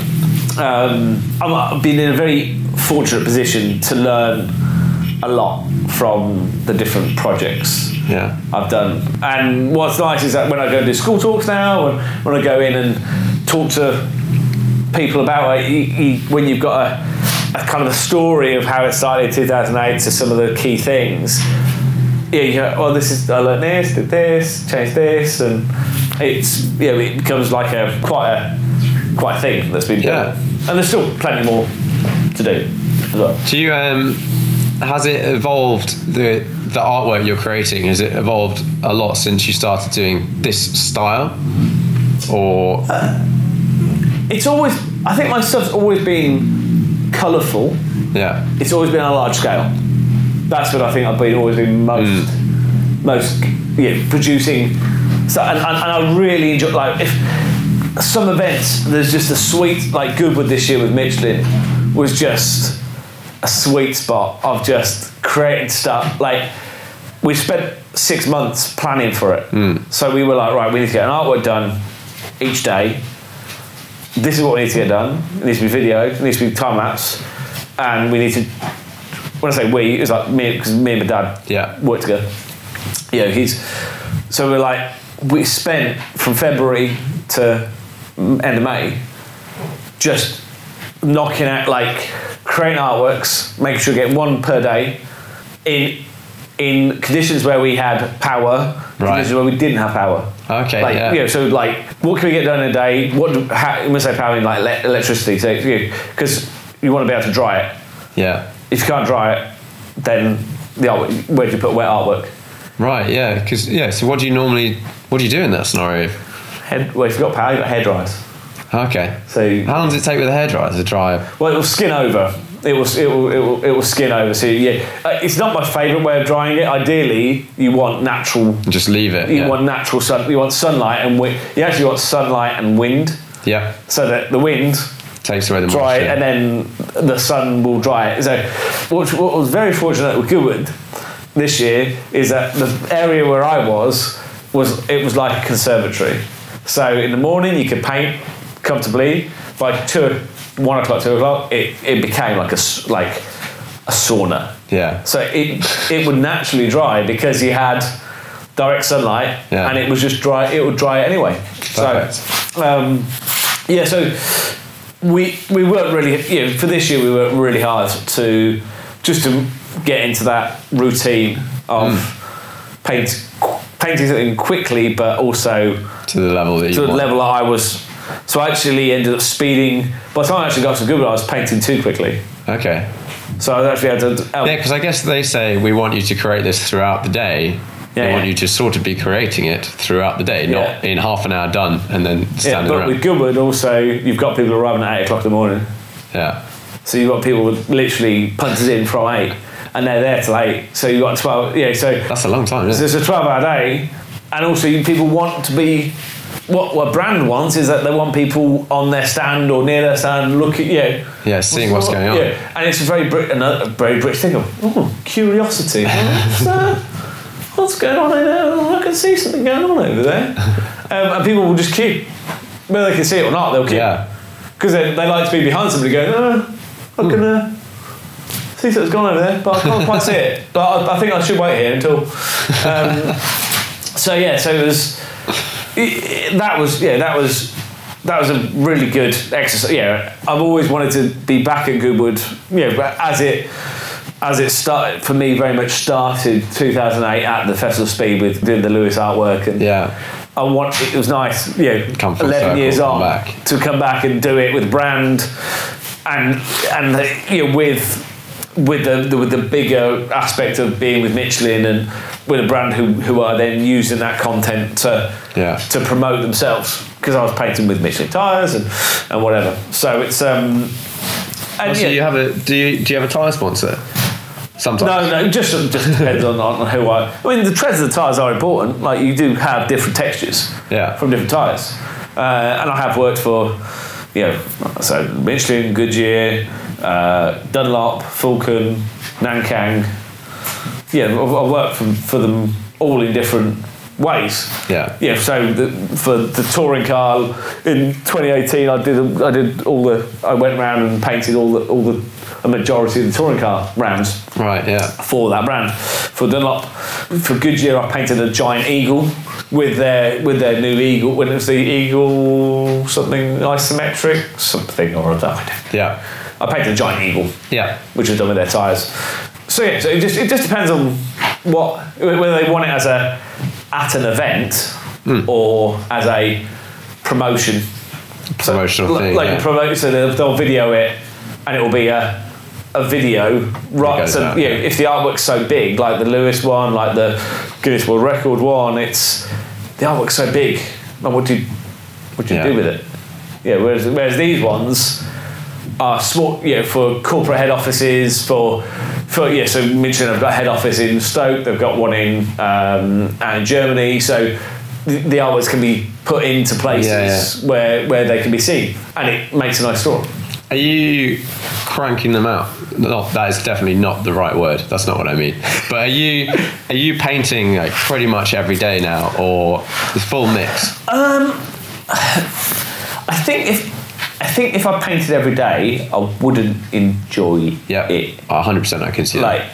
I don't know about yourself, but like if it just becomes a thing job, you have to do, a thing I have to do, but I do have to do it because obviously it's what pays the mortgage, it pays everything. Yeah. You've got to be in a zone of, without getting too artsy, or you've got to be in an area of right, I'm painting. And what I tend to do is that if I've got ones to do, I'll do them all. I'll be like, right, next. Okay, yeah, you get in the groove. You get into that into that routine. It's in the summer when kind of peak event season. Yeah, so if you're at an event, Goodwood was a whole week, so I was there from the Monday through to the following Monday.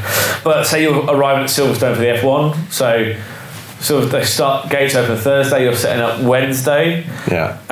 You might have been, I was at another event I would have got back on the Monday, so you only have a day to like either unpack or you just take your stuff, sort it out, down to the next event and sort it out at the next event. So it's often in the summer you're packing up. You've only either got 1 or 2 days max to do anything, and that's more likely to be paperwork. Yeah, like it's more likely to be. Yeah, you're not really having time to spend just in the studio chilling. It's event, and then the logistics around. Yeah, logistics around getting the stuff from one place to another, or where it's got to be, or like what the next artwork is. Get the canvas, get all the materials, I've got to make sure I've got this stuff to be able to do this stuff. Are the cars ready? Have I got to brand up the cars? Have I got to, what is it I've got to do prior to even thinking about getting it all out to paint? So it's, I'd say I probably paint 30% of the time, like, so 70-30 maybe, but I enjoy that 30% 100%. Yeah. Like, once I'm painting, it's great, but to make all that happen, you have to do the 70%. You've got to do the 70% and chase up things and have meetings about whatever. It's probably what you don't. It's certainly not what you learn at art school. Like all of that business stuff is what you learn when you're doing it. Yeah. When you're doing it, and it hasn't always gone to plan. Yeah. Like it's with the Guinness World Record. We had to get the outline, much like this, had to be printed on a big scale. It's 207 square meters, which is just huge, ridiculous. You can't draw. You can't draw that. You can't. You've got to have that printed. And the company I used, because it was often these projects are done on kind of like a pier. Yeah. And then all of a sudden the budget there, so we can do it. Right. Go ahead. Go. It's always last minute. Yeah. So we did a test piece. We tested it and it worked, like, because I had to see under UV light. I had to see a very faint outline. Yeah. Under UV light, we tested it with a test piece. Perfect.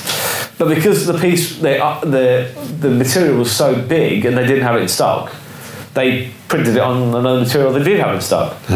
But this material didn't react in the same way under UV light.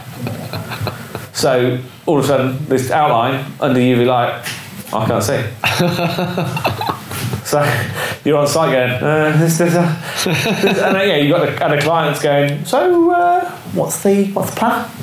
You're like, I'm going to work that out. This isn't how it was meant to be. But that's occasionally, you kind of you live and learn from it. Yeah. Probably the worst one was. I've created out in the States a few times. I've done out in America a few times, which has been fortunate. Great, amazing place to go and do it, particularly with their car culture. I've been out twice before, so I've done it out in Vegas twice, Vegas and Miami, which is brilliant because it's like, oh my god, you're British. Oh my, and you paint with, oh my It's using a car. Like, how did you even get here? Plane? It's amazing, amazing place to go and do it. But the third time not attempted, that sounds bad. Third time I went to go, I didn't know that I'm actually classed as a performer. Oh right. So I need a performance visa. Oh right, yeah. Not a standard visa, or definitely not an ESTA. Yeah. So I flew into Detroit on an ESTA because I'd done it before. Yeah. No problem. It's fine. Fly into the airport, go through security check. Thank you, sir. Go on, have a good day. And I'm carrying quite a lot of equipment, so I've got a bag of equipment. Yeah. How much stuff do you take when you go to these things abroad? Abroad, I'll take half the amount of cars. How many cars do you normally take? It's probably, you want a mixture of big ones and little ones. So you want probably 30, 25, 30. But I mean, even going through an airport with... That's a lot of bags, isn't it? Yeah, it all fits into one, like generally one bag. Oh, okay. I put the cars in there. I put my kneeling pad. I don't fly out with any batteries because if you think about it, these look like plastic wired boxes. Yeah. All with remote controls. Yeah, with remote controls. Yeah. So I don't take any batteries with the cars, and I don't take any paint. I fly with the cars, controllers, masking tape, the minimum, and the artwork, which is normally rolled on a paint. It's a paper-based artwork. So I'm walking through an airport, and I look a little bit. Was one guy with a lot of stuff. So so I got pulled up at Detroit, and this guy was like, "Oh, can I see your passport?" And I said, "Yeah, here you are." And then he went, "Thank you very much. Come with me." And I said, "Exits that way." He's like, "Yep, you're all going this way." I was like, "Oh, that's not." That's not what I want. That's not what we wanted, is it? Really? And then so because he'd obviously seen that I'd been into the States twice before, he'd seen it as that I was breaking the law. Oh yeah. For the third time. Oh dear. So I was stopped in customs for 3 hours. All my stuff was taken off me, and I was put back on the same plane. Oh wow. With armed guards as well behind me. Oh dear. Yeah, it was. They take stuff a bit seriously. It was very serious. What was even more serious was I screenshotted my notes on my phone because I was trying to explain to my parent what's going on. So I write it down a note, screenshot it. Yeah. Then I forgot to turn it on to silent, so it then made that noise whilst I was detained. And they're like, "What are you doing?" They were like, it got even more serious at that point. I was like, this is... And my client was like, "Where are you?" I said, I'm... And I said, "Yeah." And I was like, "Can you speak to him? Explain what's going on?" And they were like, "No." I was like, yeah. So sometimes... Did that get resolved?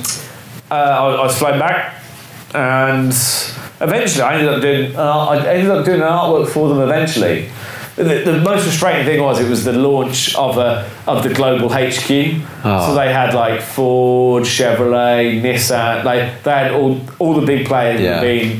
I would have been the entertainment. For them.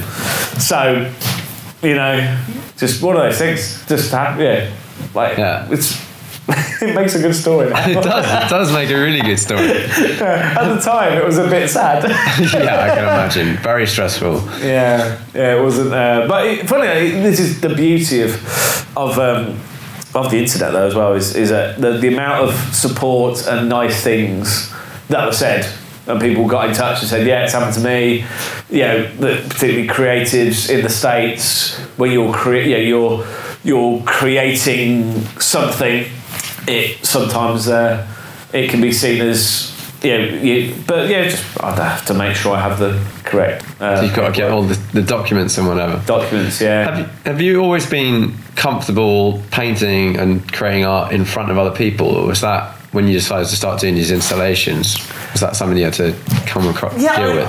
What I really like is one of the studio has always been in a public place. Yeah. It's never been like locked away. Oh, okay. And I've never had, it's, even when I was when I was first at the custom factory, which was a unit, I wanted people to kind of pop in and be like, have a look. Oh, what's going on there?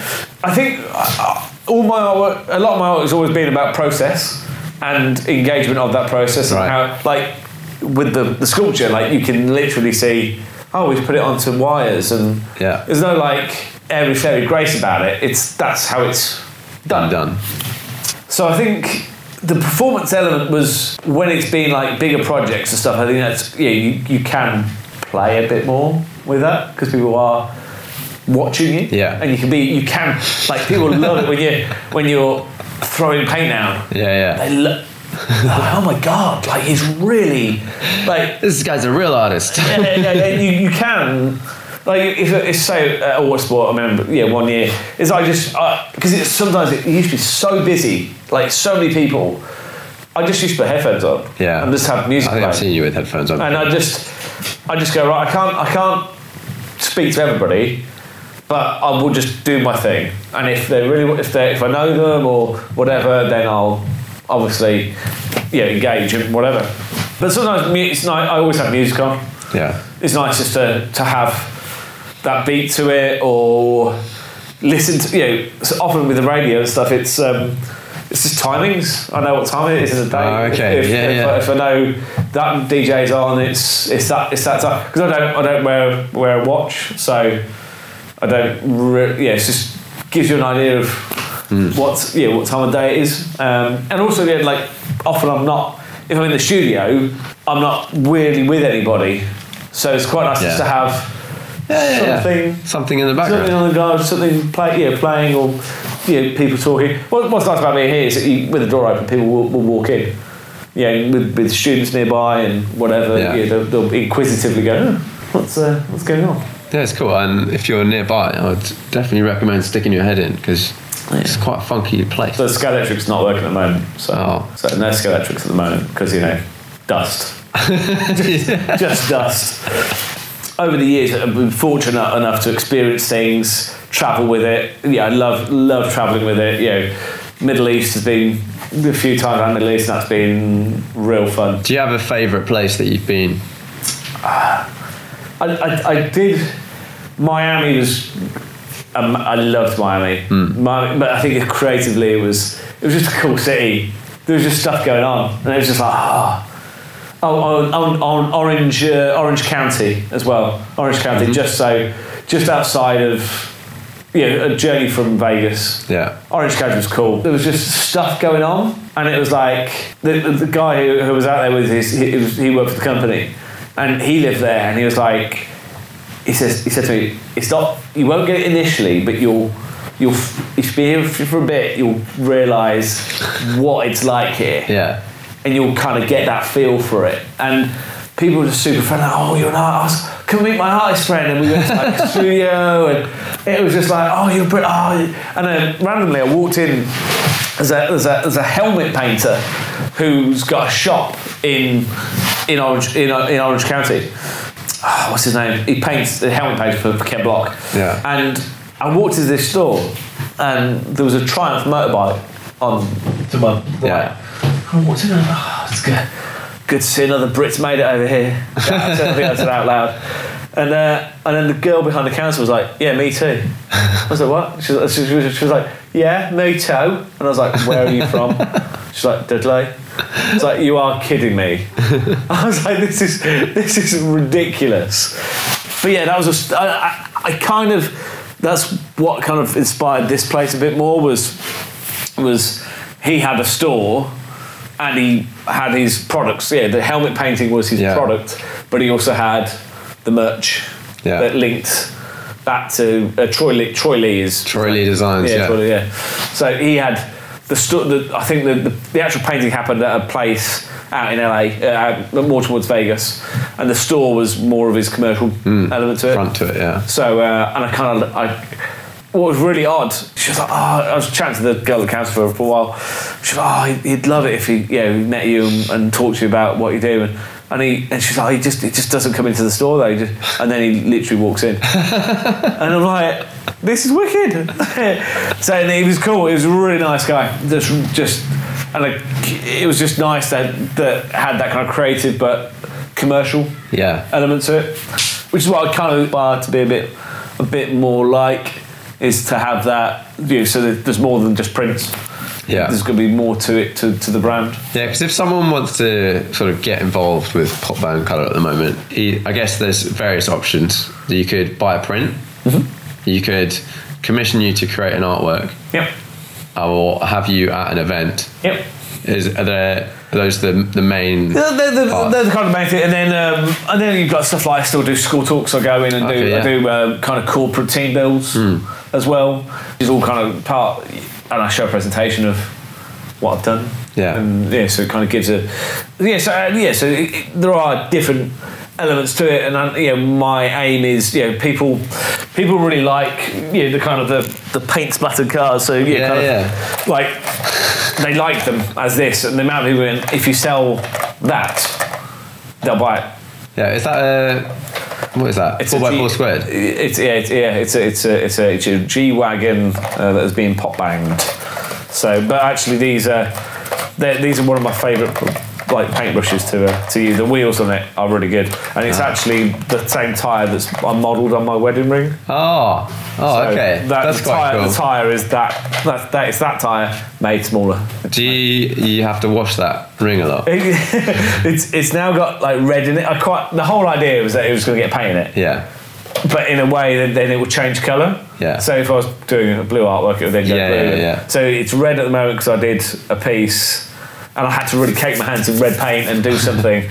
So it's got red paint in it. But that was the intention that it was going to be It was going to get painted up. Paint in it. There's elements. So you got the prints, you got originals. Me creating at shows, events, and then there'll be other merchandise available, doing like pin badges and stickers and just different things that people want is different levels so people can engage in it. 100%. So there's not like a little kid. Yeah, so a little kid who would love a sticker. Yeah. At the same time, their pocket money might be £25. So a print to them is like, that's all my pocket money. Yeah. Yeah. But then obviously you've got the bigger prints and the originals. Obviously, I want people to own originals, and that's that's what the business the business is to create people's passions, people's ownerships, and for them to be in what I want is them to be involved in the creation. Yeah. Is that it's a very because they what if it goes wrong? Paint dries. Paint dries. So if it goes wrong, we can always change it. It's and that's the kind of enjoyment element of it is that it's accessible. I think it's really important to have artwork that is accessible. So when it's on their wall or it's on our wall, they can go, I did this and I did it with this, and people go, you did what? It's painted with what? And like here's the video of it being done. Yeah. It's very social led. It's over the 10 years, 11 years I've been doing it, the market has changed. How people engage has changed, and I've had to adapt, or alter and adapt so that it fits that. Yeah. So that it's not just artwork; it becomes something that people, even before painting this, people go, "Oh, I can't wait to see it." Like they're excited to see it.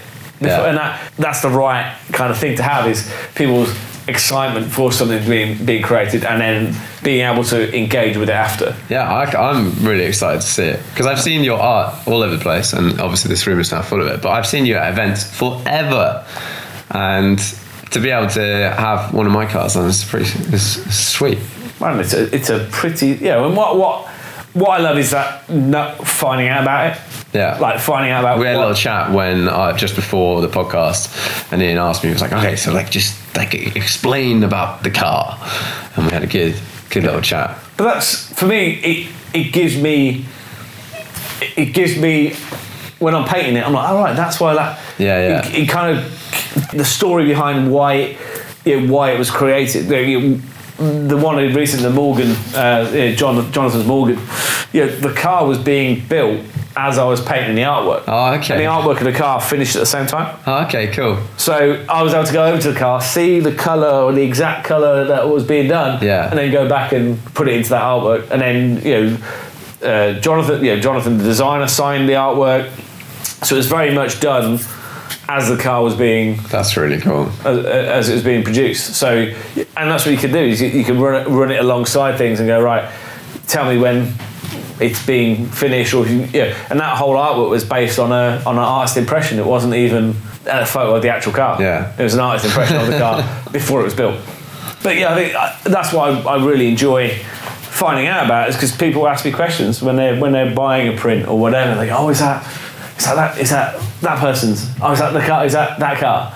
Particularly how social media is Instagram feeds, and I've seen that on that's that person's. We've done like drift cars and whatnot, and kids will buy prints because it's that particular car. It's that particular car. That's definitely it. And when I walked in here, I saw all these Hot Wheels on the walls. So you have quite a Hot Wheels collection, and I was saying how I decided at one point, I was like, okay, I don't want to have loads and loads of little cars everywhere, so I'm just going to buy the ones that I own. And then I realised, I went to Le Mans Classic, saw this 73 RSR that I've seen at a few events, and then I saw the model of the car that I've seen racing, and I was like, okay, I've got to, like, that's just like my favourite car, I've got to buy that.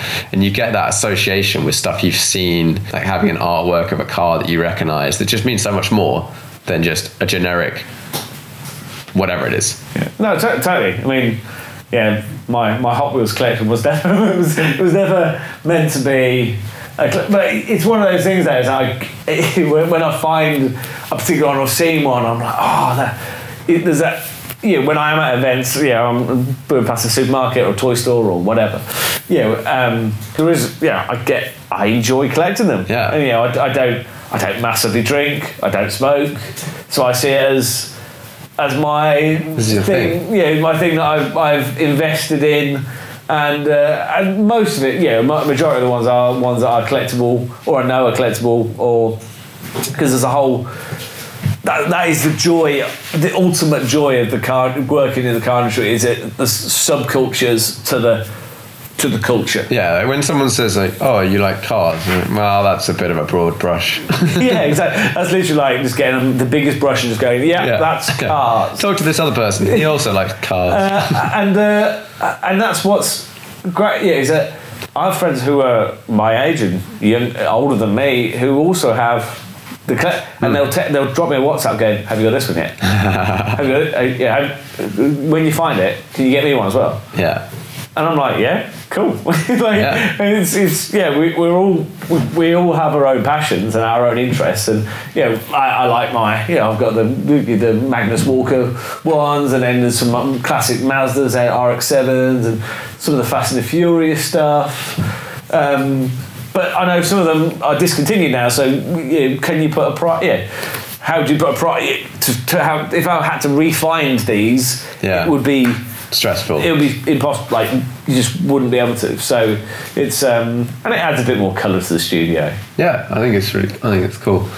One of the things I've loved about working in the car industry, as whether it's as a photographer or doing podcasts or whatever, is the fact I get to meet all these people. Now you must have met a ton of people through doing what you're doing, because obviously you're at all these events, but you are working with various brands and companies, and have you met? Do you enjoy that side of it? Yeah, I do, and it's fascinating. Some of the people I've met, aren't the ones that people go, oh, what famous person have you met? And you go, yeah, okay, I've painted with Jensen Button. He was lovely. He was like the loveliest guy, and he didn't have to, and he just came over and he created the artwork, and next time I look around, he's like, I'm like literally flooded by people, all watching like a massive, behind me watching as he's painting with Lewis, with Lewis Hamilton, done for Sky Sports. But sometimes it's the people you meet along the way, who you don't expect to meet. Bless you. Thanks. And they've got like their ownership of it, or being like a Morgan three-wheeler owner, like the customization and the things that go on in that kind of subculture of that particular brand, because it's very if you're owning a three-wheeler, you're very specific about you're being very specific about a silly car. But I love that it's a silly. I love the car for its silliness, but also I love the brand. I love going over to the factory and the MD's sat at the opposite, the next table across. He's like, "You're right, how you doing?" It's really a lovely, cool friendly family brand to be part of, and that's what I think. What is with the car industry is that it's always the people are connected by one or two other I'm sure if we talk about him or her, that person, they've done that and they've done that, and it evolves in terms of how it is. And I helped run a car club meet. No, I like to call it a meet because I have bad names meets.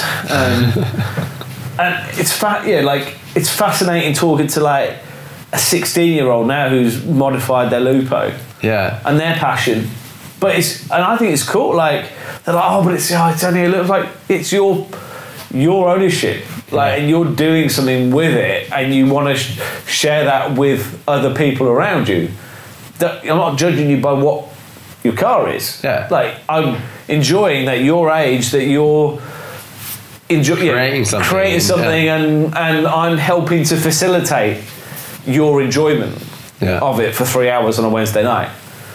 And and hopefully my knowledge of how car things I've been at or been involved with, hopefully that helps them when they're going to another meet, going somewhere else and meet somebody else. Oh, about this or and that's often what it's about. Is that kind of that very much community element of it, which sometimes you know people just through Twitter or Facebook or Instagram or whatever, but actually knowing them as a person as well. And that's when we got married earlier on in the year is the cars at the wedding were all friends of mine.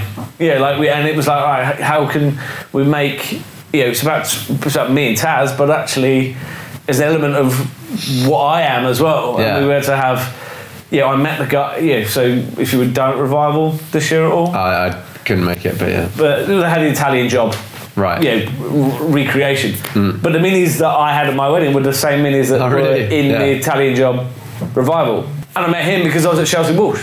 And I just happened, I had an artwork hanging up, and he was eyeing the artwork, and I said, why do you like it so much? He goes, I own the Italian Job minis. And I said, by chance do you rent them out? And he was like, yeah. Do you do weddings? He was like, yeah. I was like, brilliant. How else can you get 9 people from one venue to another en masse? Perfect. Have the 3 Italian Job That's minis. perfect. With a Mercedes SLS and a Morgan Plus 6 as well. Sick.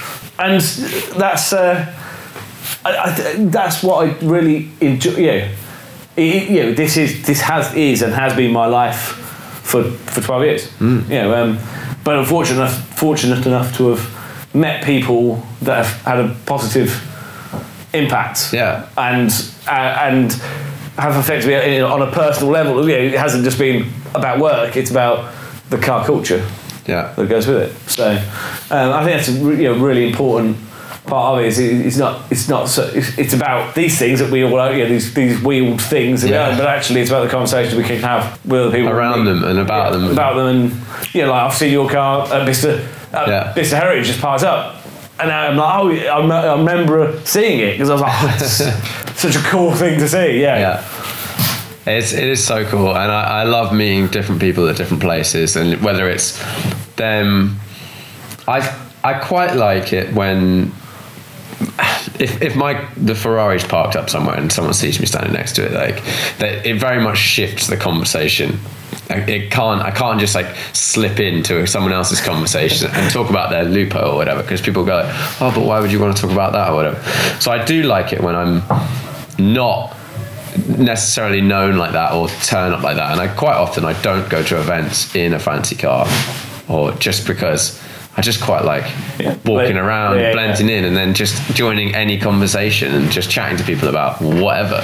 It's great. It's very the amount of time, when I'm not paying at an event, and maybe I'm not. Occasionally, I'm not paying splash. Occasionally, and it's not I've been talking to somebody, and then you can see them twig right at the end. They go, "Oh, you're that guy."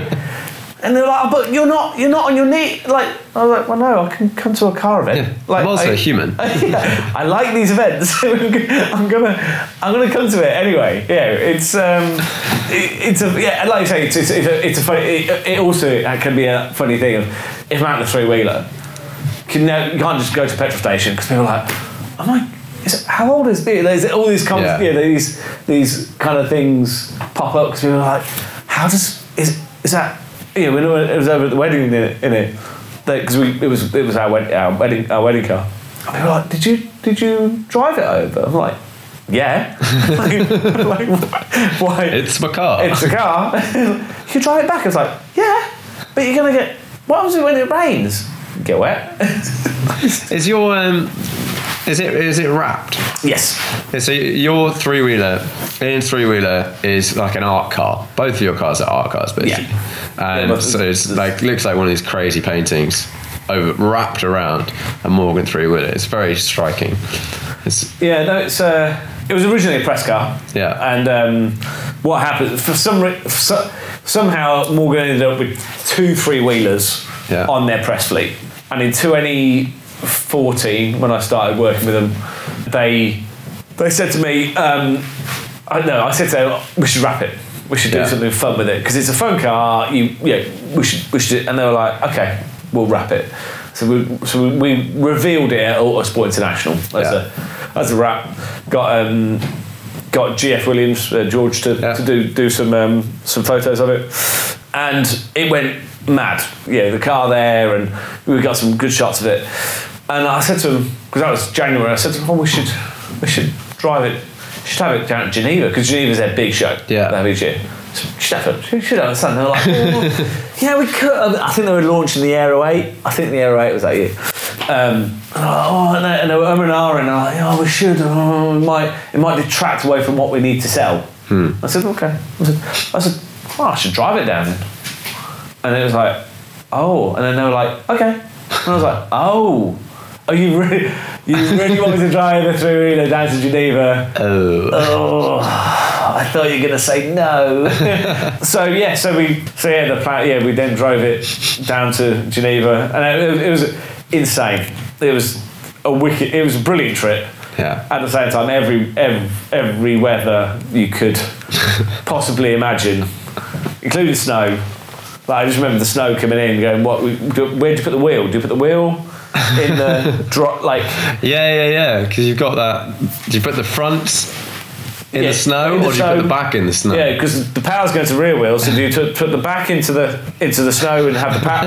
It was just one of these really odd cars that you just go, it's all just wrong. All of it's right, but it was great. It was a really fun. It was a fun trip. That's another thing about ownership of these things is the experiences that you get to do with get to do, and each year there's the Morgan three-wheeler, the Piccadilly 3 run from the factory. There's 45 of them, and when you've got that many together, it's just. Yeah, you just don't see it. You just don't see it that often. Is that many three-wheelers together, and it's fun because you just see you see the customization and what people have done and changed and altered and all that. So it's it's a great that's one of the great things about that brand. It's very much a fun. It's a really cool brand. I went to the factory a month ago, maybe, had a look around, and it's just a really nice place. It's a really great environment. What they do is really cool. I drove the three-wheeler, and they've done one with like a loud exhaust. Oh, the Crazy Horse exhaust. No, it's like a Morgan. I don't know what it's from Morgan. It was the orange one you drove. It wasn't orange. It had like 100 miles on it when I drove it. Right. I think it was grey. Right. And they're like stage 1 kit, and then I drove the new Plus 6. But the Plus 6, I thought was an interesting car, but it didn't. It's not something I would buy. But the three-wheeler, I just had a hoot. Yes. The entire time. Massive grip. And the video out of it, I'm just smiling and giggling and grinning the entire time. And I think it sort of sums up that experience of that car. It's just hilarious. Yeah, it is. I think the thing is with the is you're committed. Like you're absolutely, you're in it. Like if you're owning something like that, there is so much wrong with it. At the same time, but what it brings to you as an enjoyment is just great. It's a silly thing, but it's brilliant. It's brilliant, and it's great that it still exists. Yeah. I love that it still exists. It's I'm not really a kind of a track toy type. Yeah. I don't really do like caterhams or stuff like that. But in terms of the 0 to 60 and the fun you have at low speeds. Yeah. Cruising around at 30, 40 miles an hour is hilarious. Yeah, and just the noise, like the noise, the air, the wind, and just everything that you experience at that speed is just it's certainly a fun and I'm very fortunate to be able to have ownership, and be part of that as well. It was very cool. I'm slightly wary that we are eating away at the time, so I feel like I should probably sort of wrap this up pretty soon. So I normally finish these podcasts with 5 questions, so I'm gonna hit you with these 5 questions. Oh, I'm ready. I'm just gonna kneel differently. Okay, do you have a most memorable driving trip or journey? Yes, 3-wheeler to Geneva, easy. Yeah, that sounds pretty exciting. Yeah, that was just the best trip. Same time, the driving down to the F1 in the van with Dad, that whole trip was just like I still can't. Yeah, I think as a work trip, I think that's the most memorable in terms of just so significant and all the stuff. Well, the excitement, the build up, what happened. And on the way back, because we were in a van, we just had the most amazing views of the going through the Italian. Yeah, it was just incredible. So I'd say that was in terms of leisure, Morgan, work, I'd say the Italian trip. Right, next question. 5-car garage, unlimited value. It has to fit into your life. That's about it. Fit into my life. I've already. I'd keep the 3-wheeler. I'd have a Defender of some nature. New Defender or older Defender? I do like the new Defender. I think it's going to be much more of a lifestyle vehicle. Yeah.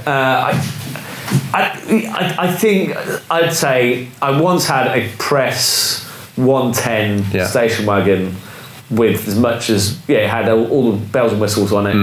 I'd probably take it down to somewhere to have a bit more added to it. But I definitely have a Defender. I saw one of those James Bond ones the other day. Yeah. Very cool. Pretty cool. I'd probably say a Defender of some... What would be your daily driver? Daily driver. I mean, it could be one of those two, but maybe not. So I had an R8 out once, and as a daily supercar, as a daily, that's such a day... it's such a good car. It's a great car that... You could also 100%. It's like you could go shopping. It's just a really good car. It's just and sometimes when I did enjoy when I had that out. It was enjoyable because of what it could do, what it sounded like, what it did, but also it was just really practical. So I quite like. I don't know the latest designs are getting a little bit fussy. I kind of like how the original Gen 1. I think that was nice. Having had the SLS at the wedding, the gullwing doors. Anything with gullwing doors? Yeah, anything with gullwing doors is pretty cool. Would I want Tesla thing I've always got gullwing doors, but I don't think it's that pretty. So now I'm just looking at my Hot Wheels collection. It's quite a good reference just point. Going, what would I... well, first, I'd get my Chevette fixed. Right. I've got a Vauxhall Chevette, which is at the moment is just a Chevette. Because it's in the garage and it just needs a bit of needs some work. I'd like to have that fit, get that done, because personally, as a memory, as something which I grew up with my uncle driving and it signifying Christmas and stuff. Good memories. I think it's one of those cars that I think once it is done and people see it, go, oh my! I remember a Chevette. It's now in that kind of getting to that era of it's kind of Yeah. kind of cool. But at the same time, having done, as I do the kind of the dub club and the modified car stuff, I've seen a beautiful Mark 1 Escort that's Right, yeah. And it looked, and it was in the same brown.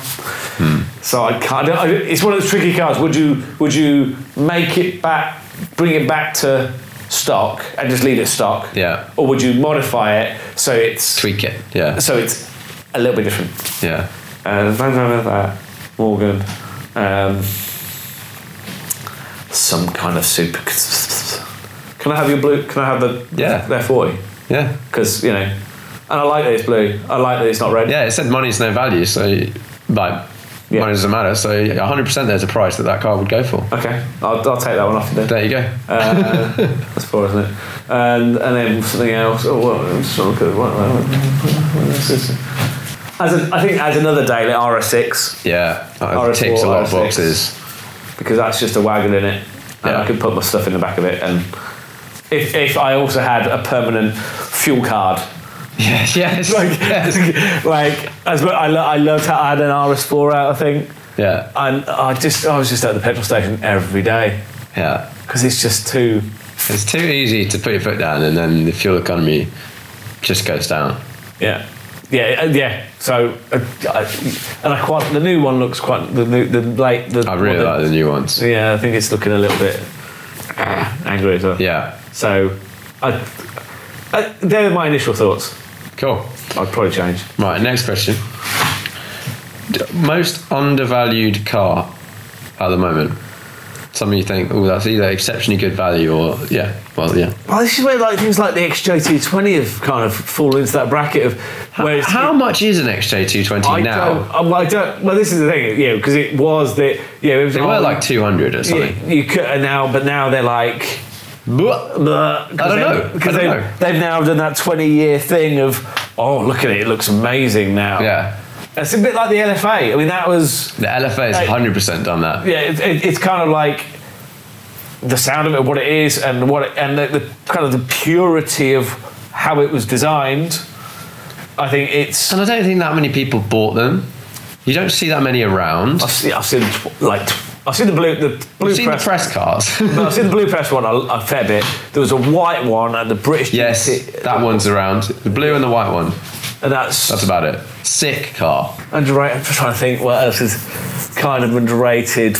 Doing the club thing on a Wednesday, I see so much stuff now. I'm like, I'll have that as well.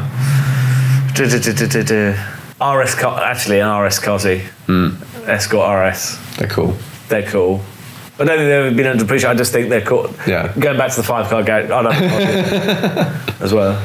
But then you've got a Cosy, you'd have to have a Subaru as well, of some nature, probably. I recently came across some competition, old WRC cars, like Subarus and stuff, and they're like £1 million. Like what? When did that happen? It's like all the Super Tourer stuff. So Demon Tweak, he's got the Volvo 850 Super Tourer, and he's just like, to even run it, to even start got to have a team of 10 tick it over, just to even start it. Whereas the modern day stuff, E30s, they're quite nice. Yeah, they are nice. E30s quite good as well. They're quite slow, but they are nice. I think it's pretty on. Okay, so we've gone through some musings. The final question is, what is the most interesting car for you at the moment? What do you find yourself Googling or looking up on Auto Trader or all of that? I think the thing is now we're in a funny old market of there's a lot of this new tech electrification, and then you also have the older stuff. That all of a sudden big V8s and stuff become old but and cool. Old but cool. And I see a lot of we have for the event here, we have a lot of bag Benz stuff. Yeah. They are really cool. They're proper. See some proper stuff. I'm just like, oh man, yeah, I'd have that 100%. For me it's tricky because it's kind of is it just for daily use, or is it for business? Is it for business use, or what?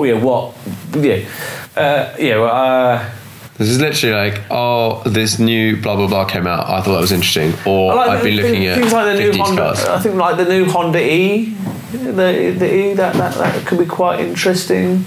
I think once we get to a point where electrification kind of becomes a bit more affordable. Yeah, 100%. When I think we might be. I've had a few guests say this actually. Alex Goy was talking about, was it the VW 3 or something? ID3. Yeah. And then Paul Wallace, he was saying the new Peugeot 28e, like all these little cars that are electric now are just make so much more sense to most people than any of the other stuff. Saying there was some really interesting. I did a project for Nissan recently, and so one of the things that they've built is the old batteries they're now making into like portable power packs. Oh. So they cut up an engine into the batteries and cut it up into quarters. Yeah. Or however much, and then they want you to buy that power pack and you take it away with you camping or glamping or whatever you do, but it's an old Leaf battery. Oh, really?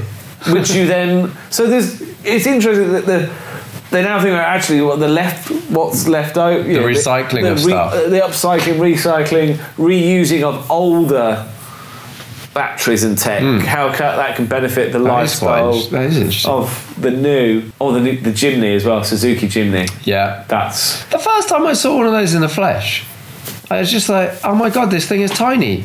Yeah, I passed a really cool one on the motorway the other day, and it just looks like with a little bit of spec on it, like roof rail.